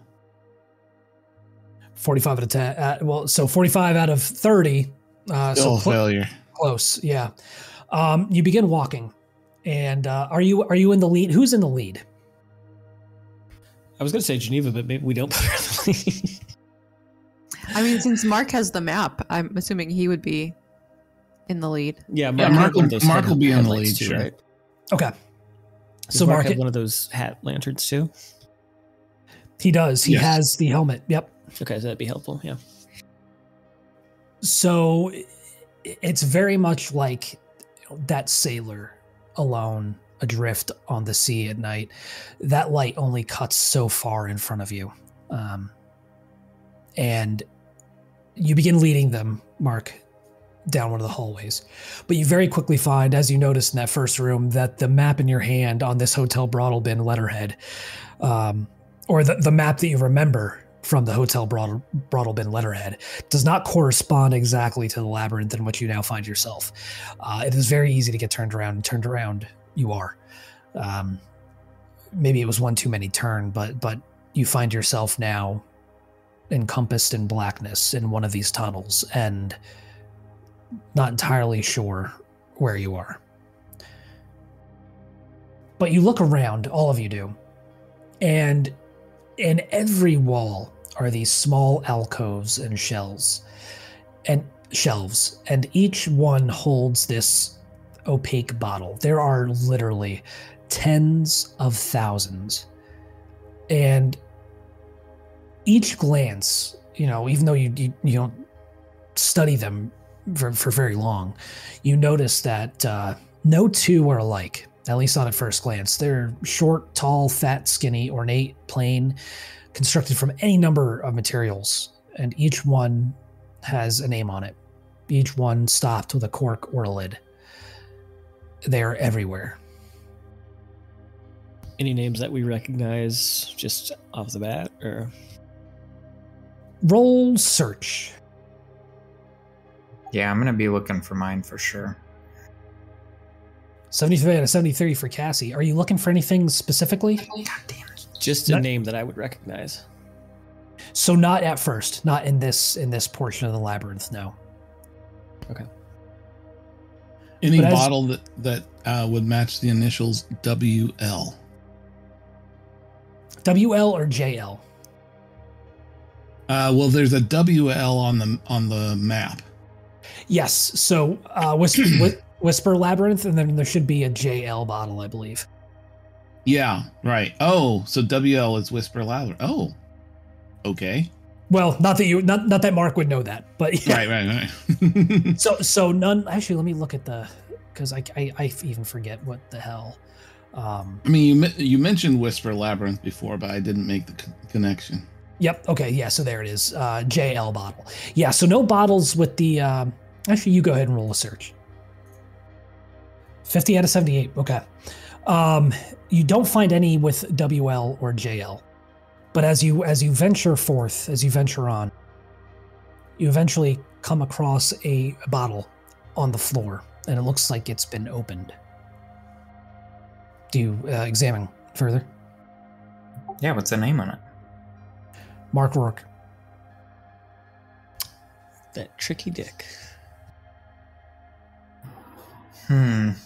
And there's nothing inside of it, right? It's just empty? Just empty, yeah. And are all of these bottles empty and just corked, or is there like a substance in some of them? No substance from what you can tell. They're all opaque, but like glancing down into the bottle with Mark Rourke's name on it, you don't see anything inside. And there doesn't seem to be any like trace liquid. Like you upend it, try to pour something out, give it a little shake, and nothing comes from inside. Okay. I guess he finally found his bottle. But why That'll make him happy. But why just leave it behind and opened? Why not just, I don't know, destroy it or take it? Maybe all you gotta do is find it. Are all the bottles are empty, right? Well, they're opaque. They're opaque. Gotcha. But most of the bottles we're seeing are stoppered. They are stopped. Yes, they all either have a lid or a cork in the top. Cassandra's going to take up just a random bottle and just kind of like see if the weight shifts or if she hears anything that's inside. It doesn't. It feels like almost like an empty wine bottle. Okay, that makes sense. So what do you do next? Mark's going to hold out a hand to Cassandra, to the bottle. Can I see something? Yeah, sure. And she'll give it to him. He takes the bottle and attempts to uncork it. It's the strangest thing, Mark. No matter how hard you pull, it's not like a wine bottle, right? Where you need a corkscrew to uncork it. Mm-hmm. The cork is standing out from the lip of the bottle enough to where you're actually able to grab it, and no matter how hard you strain, no matter how hard you pull, Cassie, you see his skin flushing with the effort. You can't pull it out. Mark. Yeah? It's not your bottle. Yeah. I'm kind of glad that I couldn't open it. I don't know what I would have done if I could. Mark will put the bottle back on the shelf. Would you like to roll another navigation roll, Mark? I'll give it a shot. Why not? All right. Oh, even worse of a failure. Yeah, 65 out of 10. Oh, out of 30. Out of 30 in this case, yeah. Again, you lead them further into the labyrinth, and there is nothing. You walk through the darkness, and you hear from deep within the depths of this labyrinth, you hear cries, you hear shouts, you hear people calling for help, that they're lost. What do you do?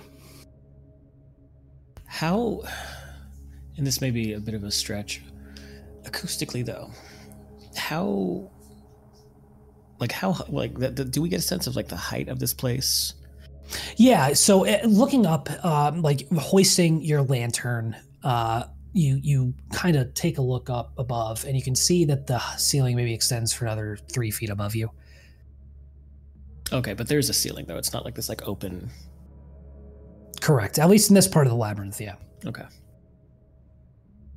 And do we get a sense from which direction the shouting's coming from? Yeah, vaguely. Ahead, deeper in. So we've met people in places like this before, and they weren't bad necessarily. Maybe it wouldn't hurt to go and help them. Is that crazy? We have to find them first. We don't even know what they are at this point. They might not be people. They could They're be like those kids. Yeah. I mean, if there's somebody down here, maybe we can help them or they can help us. I feel like it's better than wandering around here without any clue. Michael will kind of shrug to that. I mean, I don't have a better idea. Yeah, Mark looks at Geneva and Cassie. What do they think? Cassandra looks pretty much the same, hopeless. It's a lead, sure, but we shouldn't go. Excuse me. We shouldn't go with the intention of these being people that we can save. Honestly, at this point, we can't risk any distractions. No, we haven't been able to save anybody. I don't think our job here is to save people. No. All right, Mark's going to do his best to head towards the calls that he hears. As you kind of maneuver down these tunnels, one voice begins to ring a little clearer than the others. A man's voice, maybe middle-aged. And he's saying the name Temperance over and over again. Temperance, help me, Temperance. Out of character, did we know? I mean, we were there when we found out that was Jenny's name? Nope. No. Okay. She died. Yeah. That was a out of character thing that I revealed. She died before you guys found out. Oh, okay. Never mind.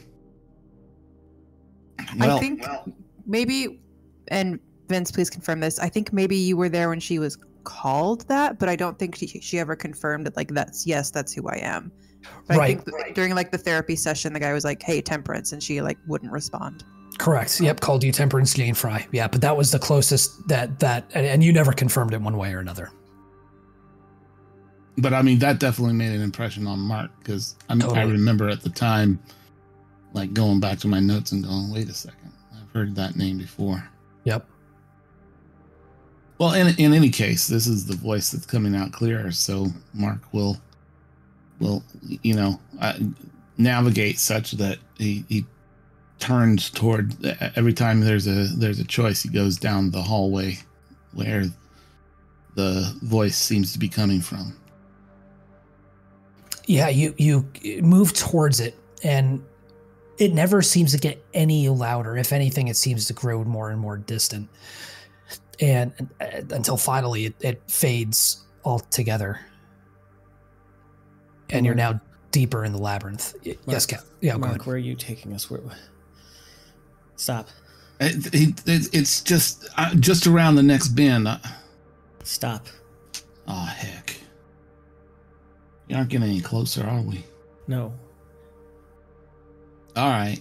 Well, guess I'm going to attempt to navigate again. Go for it. Okay. How bad could it be? Ooh, 95 out of 10. Geez. Out of 30, yeah. Be real bad. As you continue on deeper, what is everyone feeling? What is everyone thinking as you venture further and further into the darkness? We'll start with you, Cassie. She's keeping herself on guard, on alert, but deep down she knows it's kind of a fool's errand, and there's definitely everything is colored by a sense of hopelessness for her. She's just here because it's inevitable. and part of her wants to take the map and to find out where they need to go, but it's not strong enough to overcome. How about you, Geneva?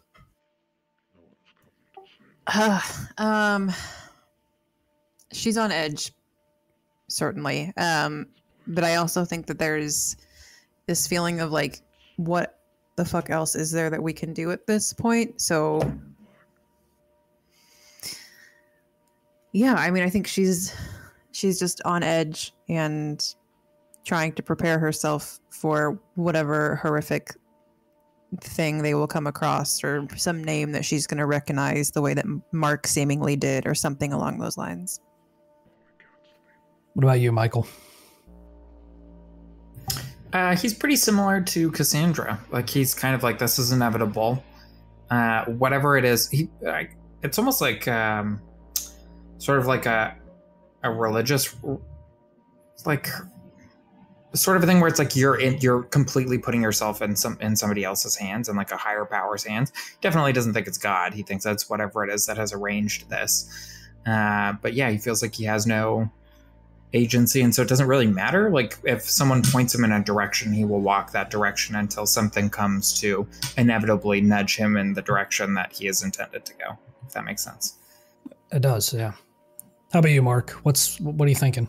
I think the overwhelming feeling for Mark is just frustration, as every time he turns a corner, he thinks, there's going to be something, and there just isn't. And he can't even follow the voices that are calling out to him. He is he's getting very frustrated with this. I think at one point he just holds out his notebook, which has kind of a copy of the map on it, and he just holds it out to anybody else in the party and says, I don't think I can do this. Cassie, roll alertness for me. 47 out of 59. You look to your left as you reach another juncture and another series of tunnels, and you see a pale face in the darkness ahead of you down this left tunnel. Is it the one that I saw in that void? Similar. I tug on Michael's the sleeve of his robe. You hear a voice. You hear a voice, a whisper, but impossibly loud, almost as if it's right next to you. Come and see. How does Michael react when he sees it? Well, he probably freezes, I think. Stock still. Can you see that? Yes. He's gonna take a deep breath and walk towards it. Well, you are linked together, and Mark is in the lead. He's gonna tug on the rope. Yeah, Mark, you feel the tug around your waist. What? Mark will look that direction too. Do I see it? You do. No. Did it say come and see? It did. Okay. Mark will point his head so that his light is on it. Does that change its appearance at all? Can I see more of it? Vaguely, you become aware of a form, but you still just see the mask. Do you step closer? Mark pulls out his gun. Okay. Is it like a mask? Yep. Okay, so there's no change in expression. No. Do you step closer? Yeah, actually, Cassandra's gonna untie the rope around her waist as best as she can. And break away. Yes, no. She's gonna walk past Mark. We all tackle her. And as she walks past Mark, she's gonna, with the lantern in one hand, she's gonna lift it up, but also take a random bottle off of the shelf and just kind of hold it down by her hips or by her thighs, maybe even kind of like tapping it against them, just in case she needs to hit something. As you step closer, are the rest of you following her, or are you kind of hanging back? No, Michael's walking towards it. Basically, any nudge in a direction, he'll go there. Okay. As you step closer, the light from your lantern illuminates the form of the Sommelier. Once again, the velvet robe, the slippers. You see no tracks in the ceiling, but you see these strings running up from its body into it. And it holds out the hand to you, Cassandra. A very stiff kind of motion as a string is tugged and the hand comes up. She looks at the bottle in her hand. Is there a name on there that is recognizable, or is it just random? Random. Okay. A woman's name, but not yours. She will look at it and just put it on the ground, not even back on a shelf. Because I assume like all the bottles are pretty like neatly and tightly stacked. Where and whom? J.C. Lynn's. Come and see. She takes its hand, looks back at the others, and turns away and walks and follows the Sommelier. Mark's right behind her. Okay. Oh God, this is. Oh man. Okay. Yeah. Shouldn't we be looking for our own bottles? But also, I'll follow too. But I think Michael is. Sorry, go ahead. I was gonna say Geneva like reluctantly follows, and probably keeping an eye out on the bottles for a name that she recognizes. She assumes she'll find one with her own at some point. We'll see. Okay. Everybody go ahead and roll. Let's roll alertness. Alertness or search, whatever's higher, as you maneuver through the labyrinth. Okay. But I did want to say Michael will say at some point when they're like pretty much right when they start following the Sommelier, he's gonna go, Cassandra, why'd you untie the rope? We're all coming with you. She doesn't say anything. He nudges her. Hey. Mark, as you walk, you see a bottle for James Strickler.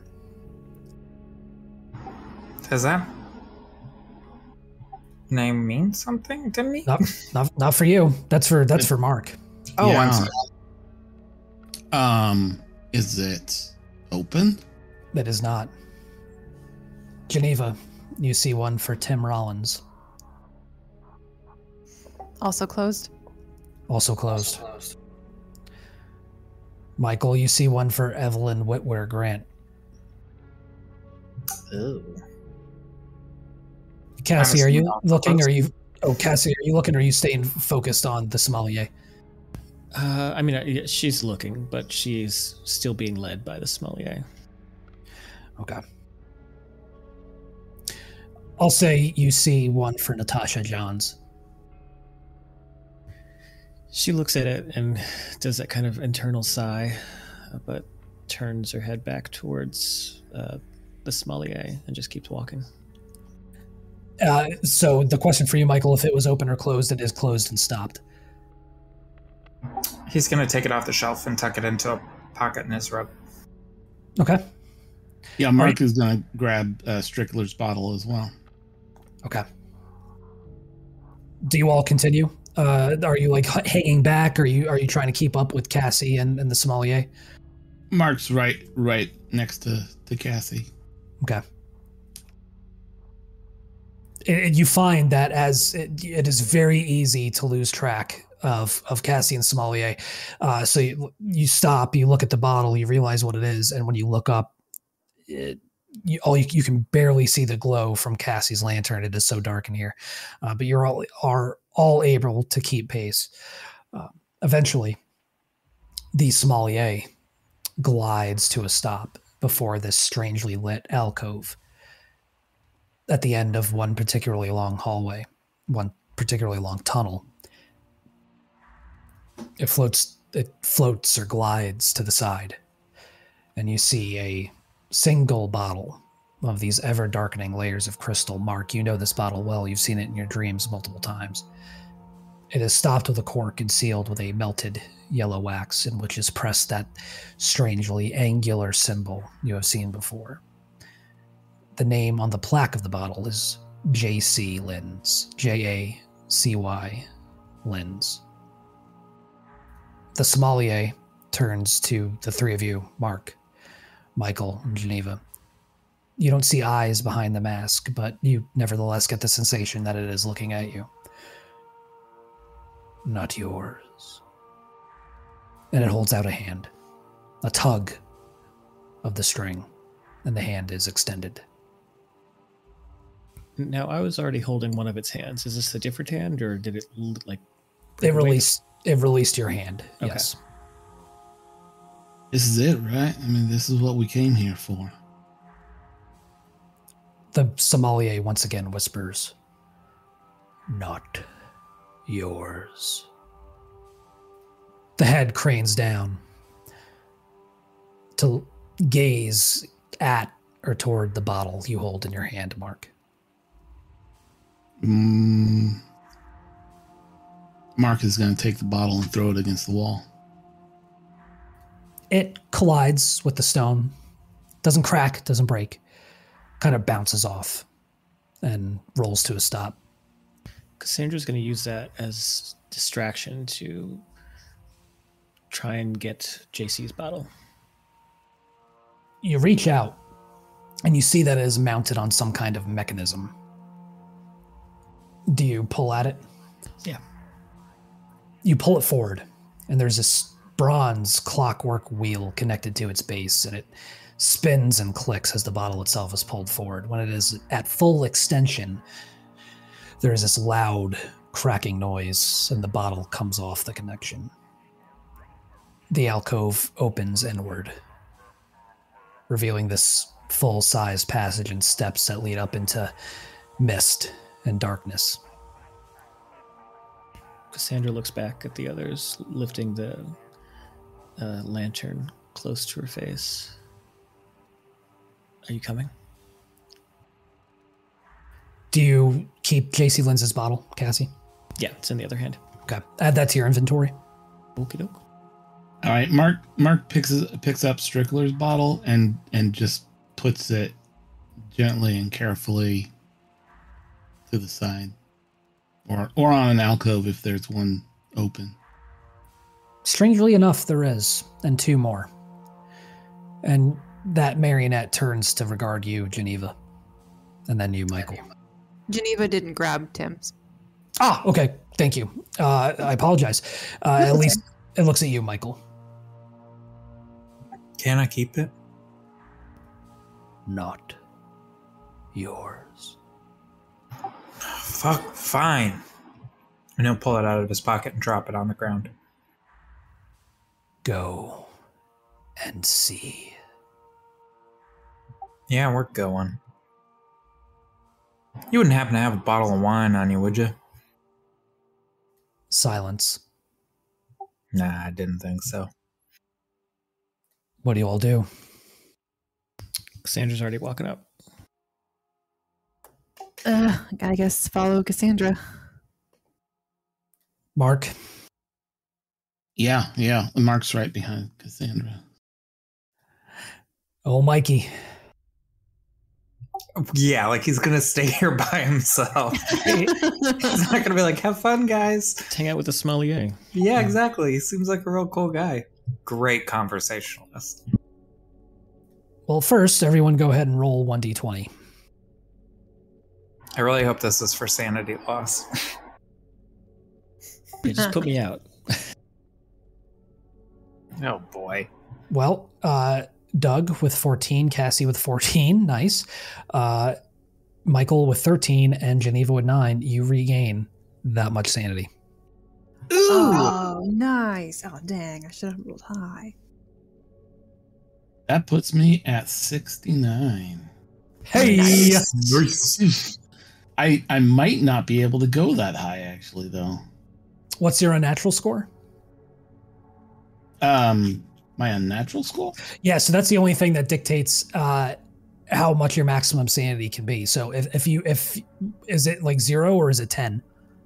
Unnatural is 0. You can go as high as 99. Oh, wow. Okay. So I can go above my original. You certainly can. Yes, sir. Okay. Yeah, I think I'm better than I ever have been. I'm better than I've been in a long time. Good. You all climb up and up, ever onward. And eventually you realize there is this kind of faded yellow light. And you hear the sounds of waves lapping against the shore. The sound of a breeze. You step up, and you suddenly lose consciousness. Maybe only for a moment. But when you open your eyes again, you're on the rocky shore of this wind-swept lake. Not sure what happened in between those steps and now. You feel the sand beneath the skin, beneath the pads of your fingers, the backs of your hands, the palms. You sit up and you see you are on this lake shore. It is night. The sky is dark with a thin skein of clouds. 2 moons and these strangely luminescent black stars hang in the sky. This feeling of intense dread and melancholy seems to hover over everything. You see these towering ruins of a city surrounding the lake. The buildings ancient and bizarre, but many have these indications of modern construction techniques and materials. Many more are marked by bullet holes and damage from explosions, all of them collapsed and, from the looks of it, uninhabited. The lake water itself is black, still, clear and silent. Night and the mist itself make the far shore all but invisible. No lights are seen across the lake except for the moons and the black stars in the sky, but there do appear to be lights below the water. And this is essentially what the mural I saw is. It right? is. Yeah. Yep. What do you do? Cassie just steps a little bit ahead, looking out to the coast, and just whispers to herself, "Is this the city of the dead?" Wait, what? You know this place? I've seen it before. Not like this, though. I've seen images of it, painted images. When I first met those figures, I met them in Skid Row, and they had taken over some alleyway and were painting this mural of this cityscape. When I saw it, I blacked out, and when I woke up, it was just still in my head. And afterwards, there was a colleague of mine who had also he hadn't reported for work in days, and I was two agents reached out to me. They weren't with the FBI, not in the way that I was and that you were. They were with them, the agency, and they brought me to him. And when we got there, he was painting the mural as well. What does that mean, the city of the dead? I don't know. It just feels like There isn't life here. This... You feel it, though, don't you? I mean, all of you, you can't not feel it. If you all would check your handouts, you may have some new information in there under Part 4, The End of the World of the End. I will say when they step out into this area, Michael's going to reach out and take Geneva's hand. Yeah, she'll let you. I love the phrasing of that. It's like, no. She'll allow it. Side note, out of character, and this could be edited out, but I actually didn't know this was Carcosa. I just said it because it thought I'd be colorful, but What? Oh, what? The City of the Dead? yeah, I just said that it should be colorful. That's okay. No, we'll leave that in. That's good. Okay. Well, I'm just saying because I didn't know this was actually Carcosa, or Yeah. I assume it's Carcosa based on the postcard. That is what you know. Okay. Intrinsically, Cassandra, and same for you, Geneva, Mark, Michael. Did you find yours? Yes. That is what you know. think so. Is it the thing labeled corruption? Yes. Okay, cool. So, are these letters that we suddenly find on our person, or? No, that's just the stylized handout. Okay. That summarizes the knowledge that you now have. So we know. So this does this like come to us as like a voice in our head, or? Oh, so that would make sense then. Why she would said it? It was just like this, like you. Okay, I get it now. Like it's just sort of came into her. Yeah, it's almost like, you know how you're watching TV, Mark, and all of a sudden you see a cityscape flash on the screen, and you instinctively know what that city is. It's almost exactly like that. And when your mind makes that connection, it is to this knowledge that you now have. Does that make sense? I mean, kinda. It's almost it's almost instinctual. It's almost just like, oh, I recognize that, even though you've never been here and never seen it before. I picture it almost as like you're watching a TV show that's been filmed in a city that you know, and then a landmark pops up and you're like, oh shit, that's Vancouver or whatever. You know what I mean? Exactly. But you never had this knowledge previously. I think Mark is just gonna look at the city and begin reciting something almost as if by rote. Carcosa is ruled by the King in Yellow. It's an alien country that absorbs other places and times into itself. Till is one of those places.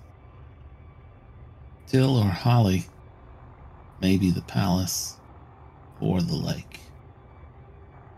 You know, I was just thinking that same thing. Really? Yeah. Really. That's not the weird thing that happened today. So this is Carcosa then. City of the Dead. Is Is that what you called it, Cassie? Yes. That postcard we found, the one with the cityscape, but with the reflection in the water. Do we still have it? You do. I was just asking one of them because I don't think Cassie has it on. Oh, I know. Even if just thinking it, Cassie, you realize it's in your pocket. She reaches in and quickly unfolds it and starts to look at it, bringing it to the others just to see if they see anything, and then looking back at the landscape to see if we see. So we see where the reflections, or not quite reflections. We see like lights in the water, or is it completely black? Yeah. Which is strange, right? Because the cityscape around the lake is dark, but there are lights in the water, so it can't be its reflection. Dearest M made the crossing with a strange little man called Mosby. All is well. The towers of gold are magnificent. And yet, Yehitel is a wonder. Say hello to V for me. Abigail is here. Wish you were. And that was the translation that Mark was actually able to get for you. Yeah. Because Doug's a genius. So Mark's gonna pull out the invitation that we got on the stationery of Hotel Broadalbin. From Abigail. Yeah, and kind of like go down the list. Find J.C. Lynn's at the Hotel Broadalbin. Go now. Find the hotel, the labyrinth, the author, his bottle, the city, the lake, its shadow, the battle. And he just puts his finger on the line that says the battle. He says, "I think we're here. Next is the party. The dance." Do I still have JC's bottle in my hand? You do. Okay. I'm gonna try and. You said that there's like a wax sealing the cork? Yes. I'm gonna turn to the others. Do we keep it sealed? I don't think you can open it. It's not your bottle. Yes, but that was there. Maybe things are different here. Where are we supposed to present this as some kind of, I don't know, gift for this party? I think if you're meant to open it, you'll be able to. And if you're not, you can't. Cassandra considers it for a moment. She looks at the ground, thinking with the bottle in her hand, kind of twisting it at the neck. Should I even try? Michael shrugs. Make a sanity roll for me, Cassie. Sure. Now that I've got a big old 33. Never mind. With an 81 out of 33. You have never been so sure of anything in your life than to not touch the top of that bottle. You want to will your hand out to grab it, to touch it, but your body doesn't respond. This isn't yours to open. And you know that. Vince, I think this is just reverse psychology. I know, right? No. Yeah, Cassandra will put her fingers on the seal, and her hands will kind of tremble a bit, as if trying to pick at it, and before just extending it to Geneva. Take it. It's not ours, but we should keep it. All right. Geneva will take it from her. All right, mark that in your inventory. Okay. What do you do? Way out is through. If we're supposed to be in the shadow, does that mean we swim? I mean, I don't know where else to go. Mark is going to listen very carefully for the sounds of a party.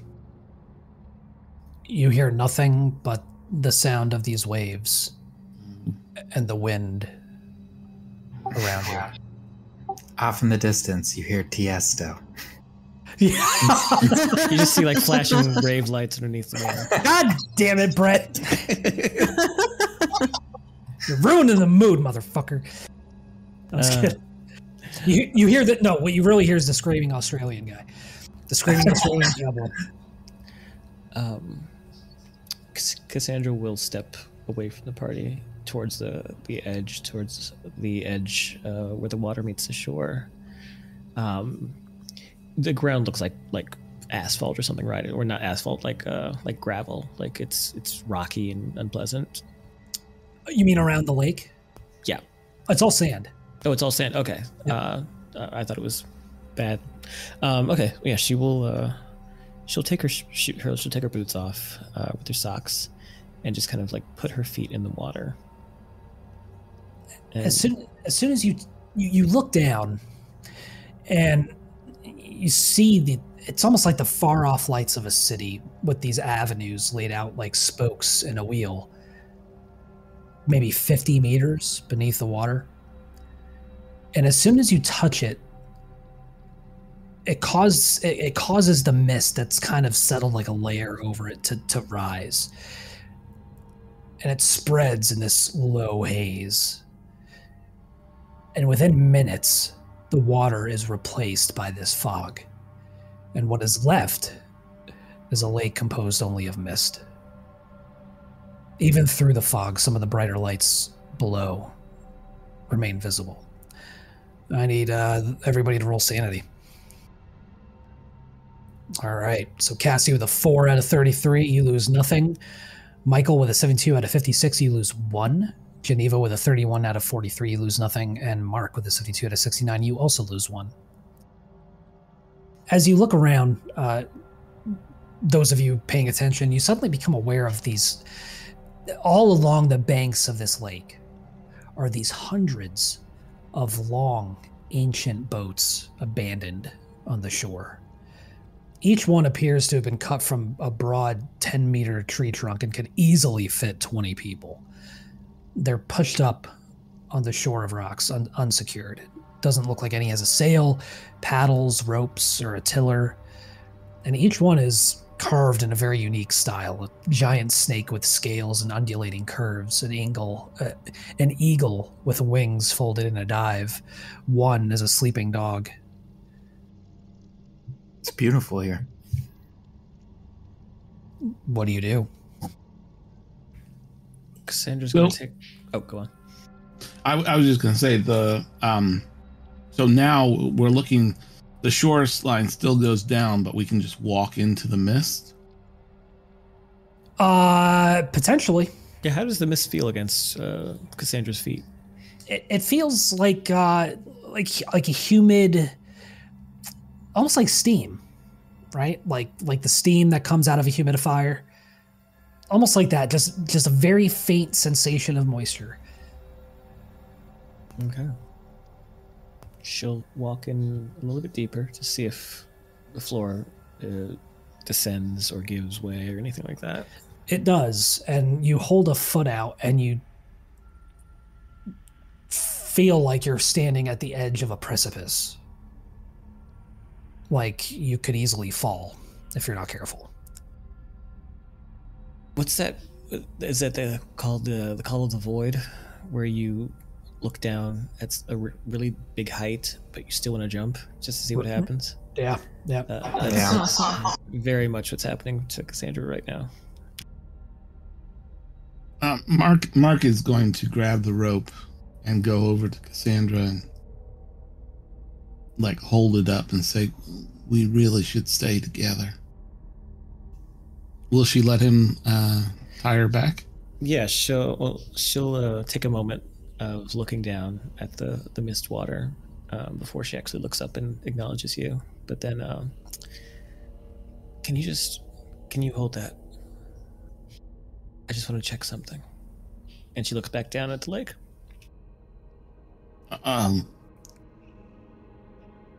Well, oddly enough, when you awoke, that rope was gone. Oh, okay. Well, that's not even a thing anymore. As were your helmets and lanterns and wallets and phones.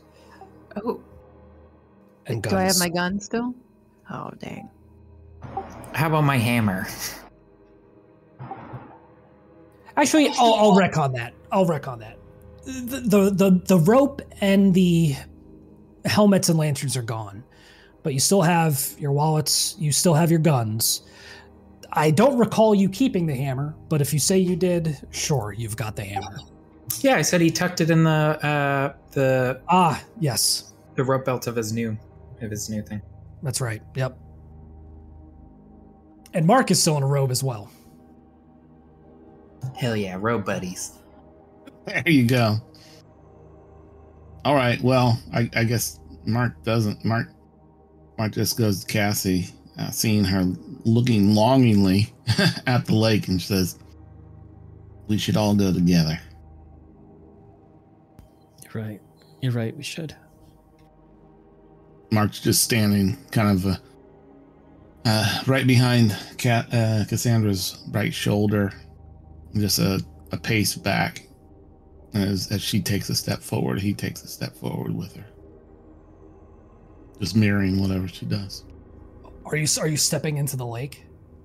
I mean, she's already got a couple feet in the lake, but she's not like stepping off that precipice that she sensed. Okay. But she will look back at the others, who I assume are further back on the beach, and then see the boats. Do you want to grab one of those? I mean, we could try. Sure. There's nothing for him to float on anymore. We don't know that. True. Mark will head over towards one of the boats. These are huge, right? There's no way I could drag one of these into the water.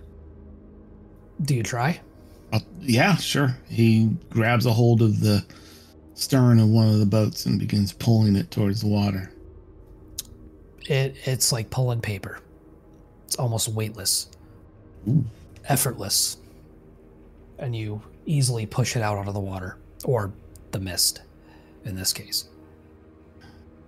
Oh, ye of little faith. Geneva, Michael, are you coming? Of course. Mark scrambles up over the side and puts a hand down for Cassandra.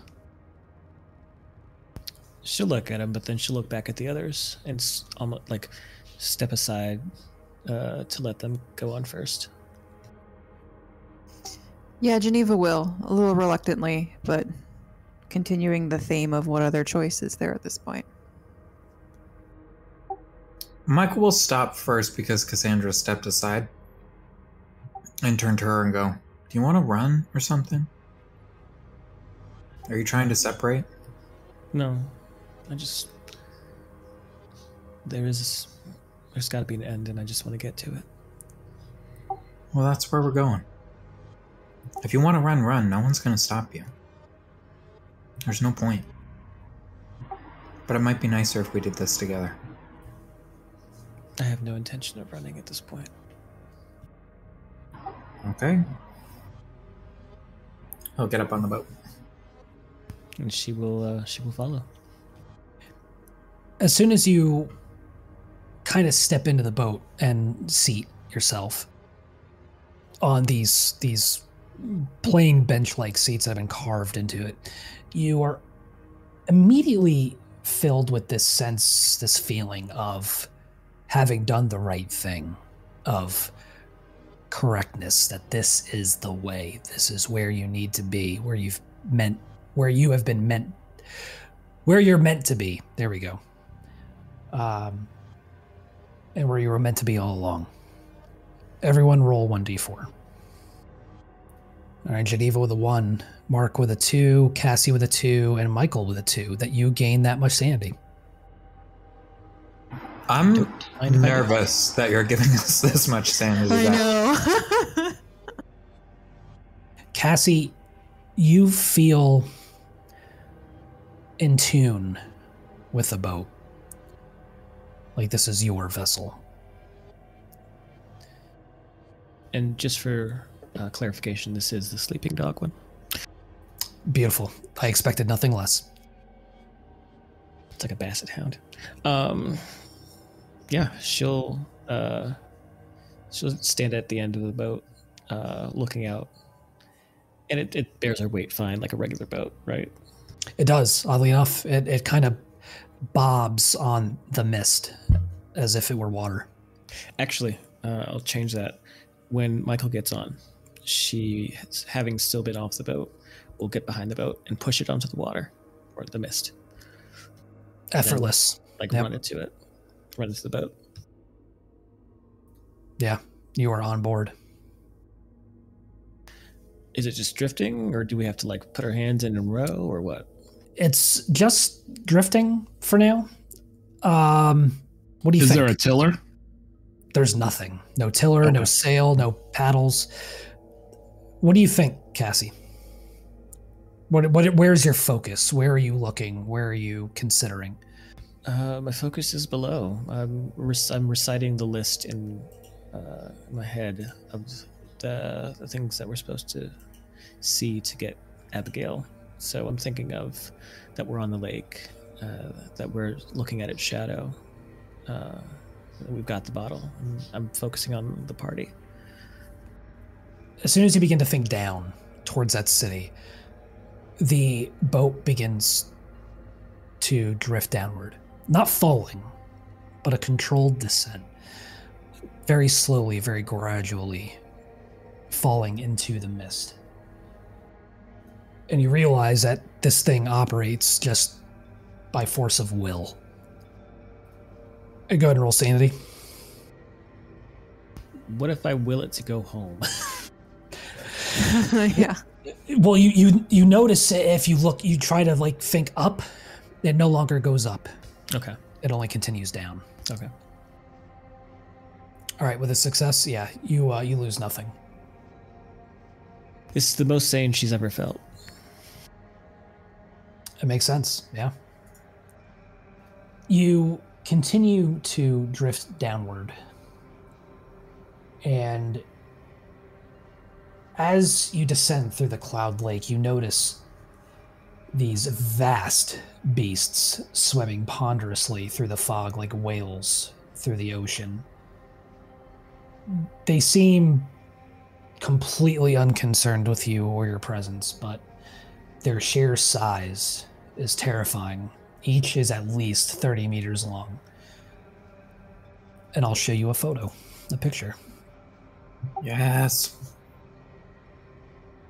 I kind of love this place. Oh, look at that. I think that's so cool. Nope. No, you're not into it? Nope. Look, any fish with a mouth that big that could eat me, not interested. No thanks. The ocean freaks me out. Oh, I love the ocean. I Like do too. gigantic marine life, I think is so cool.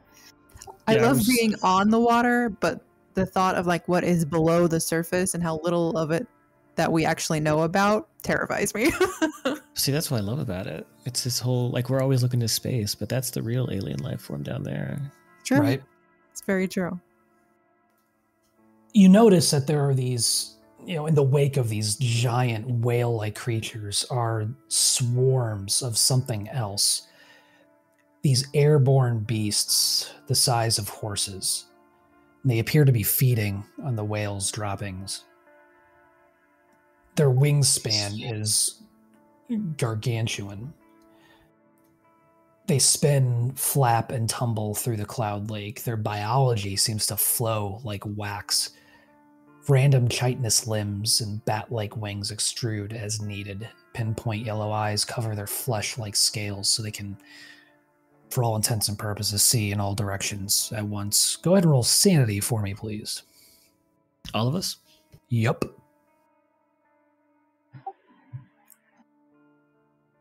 All right. Oh, Cami with a success. That's the first one in a minute, isn't it? For a while, yeah, for sanity rolls. All right, so Mark with a 94 out of 70. Cassie with a 36 out of 35. Michael with a 61 out of 57. And Geneva with a 19 out of 44. Geneva, you only lose 1. For Cassie, Mark, and Michael, please roll 1d6. Ooh. Oh, that was a big one. And there goes that sanity. Mark, you lose 6. Michael, you lose 2. Cassie, you lose 6. You will go temporarily insane unless you choose to project. Yeah, I'm gonna project. Not very many people I have to project on still. Right. Yeah. Probably on my mother, Ellen Hansom. How about you, Cassie? I've still got a little bit left. I can push some of that onto Alonzo. Okay. Now, so yeah, roll 1d4. It's a 2 for Mark. Yep. Yeah. So you'll lose that much willpower and that much from your bond. And same for you, Cassie. That much from willpower, that much from your bond. Your willpower points. Sorry, not your willpower score. Okay, well, I'm at 3. Okay. Oh, jeez. That's what you all get for not sleeping. Yeah. Well, you know what methamphetamines. Okay, so I don't take any sand loss then, right? Or I take some? So you deduct that from your sand loss. So instead of 6, it's now 4. Okay. but also your willpower points and your bond drops by that much. Okay. Is 4 still temporary insanity? Nope, anything 5 or above, so you're just under. Oh, just under. Okay. So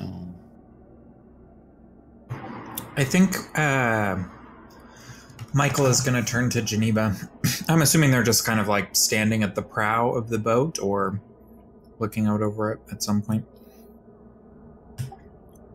Is it weird that I kind of like it here? I think it's designed for you to like it here. I don't think it's weird, but just don't trust that feeling. I suppose. I mean, it just seems peaceful. Almost as soon as you say that, Michael, two of those winged beasts peel off from the others and dive at the boat. You just had to say it, didn't you? Michael pulls the hammer from his waistband. And I think that's a good place to stop for the night. Ooh! Oh.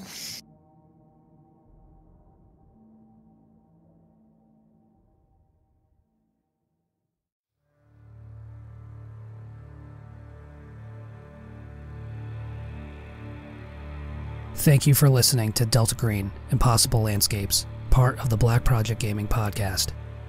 If you like what you heard, please consider leaving us a review on Apple Podcasts, and be sure to visit blackprojectgaming.com for previous Delta Green episodes.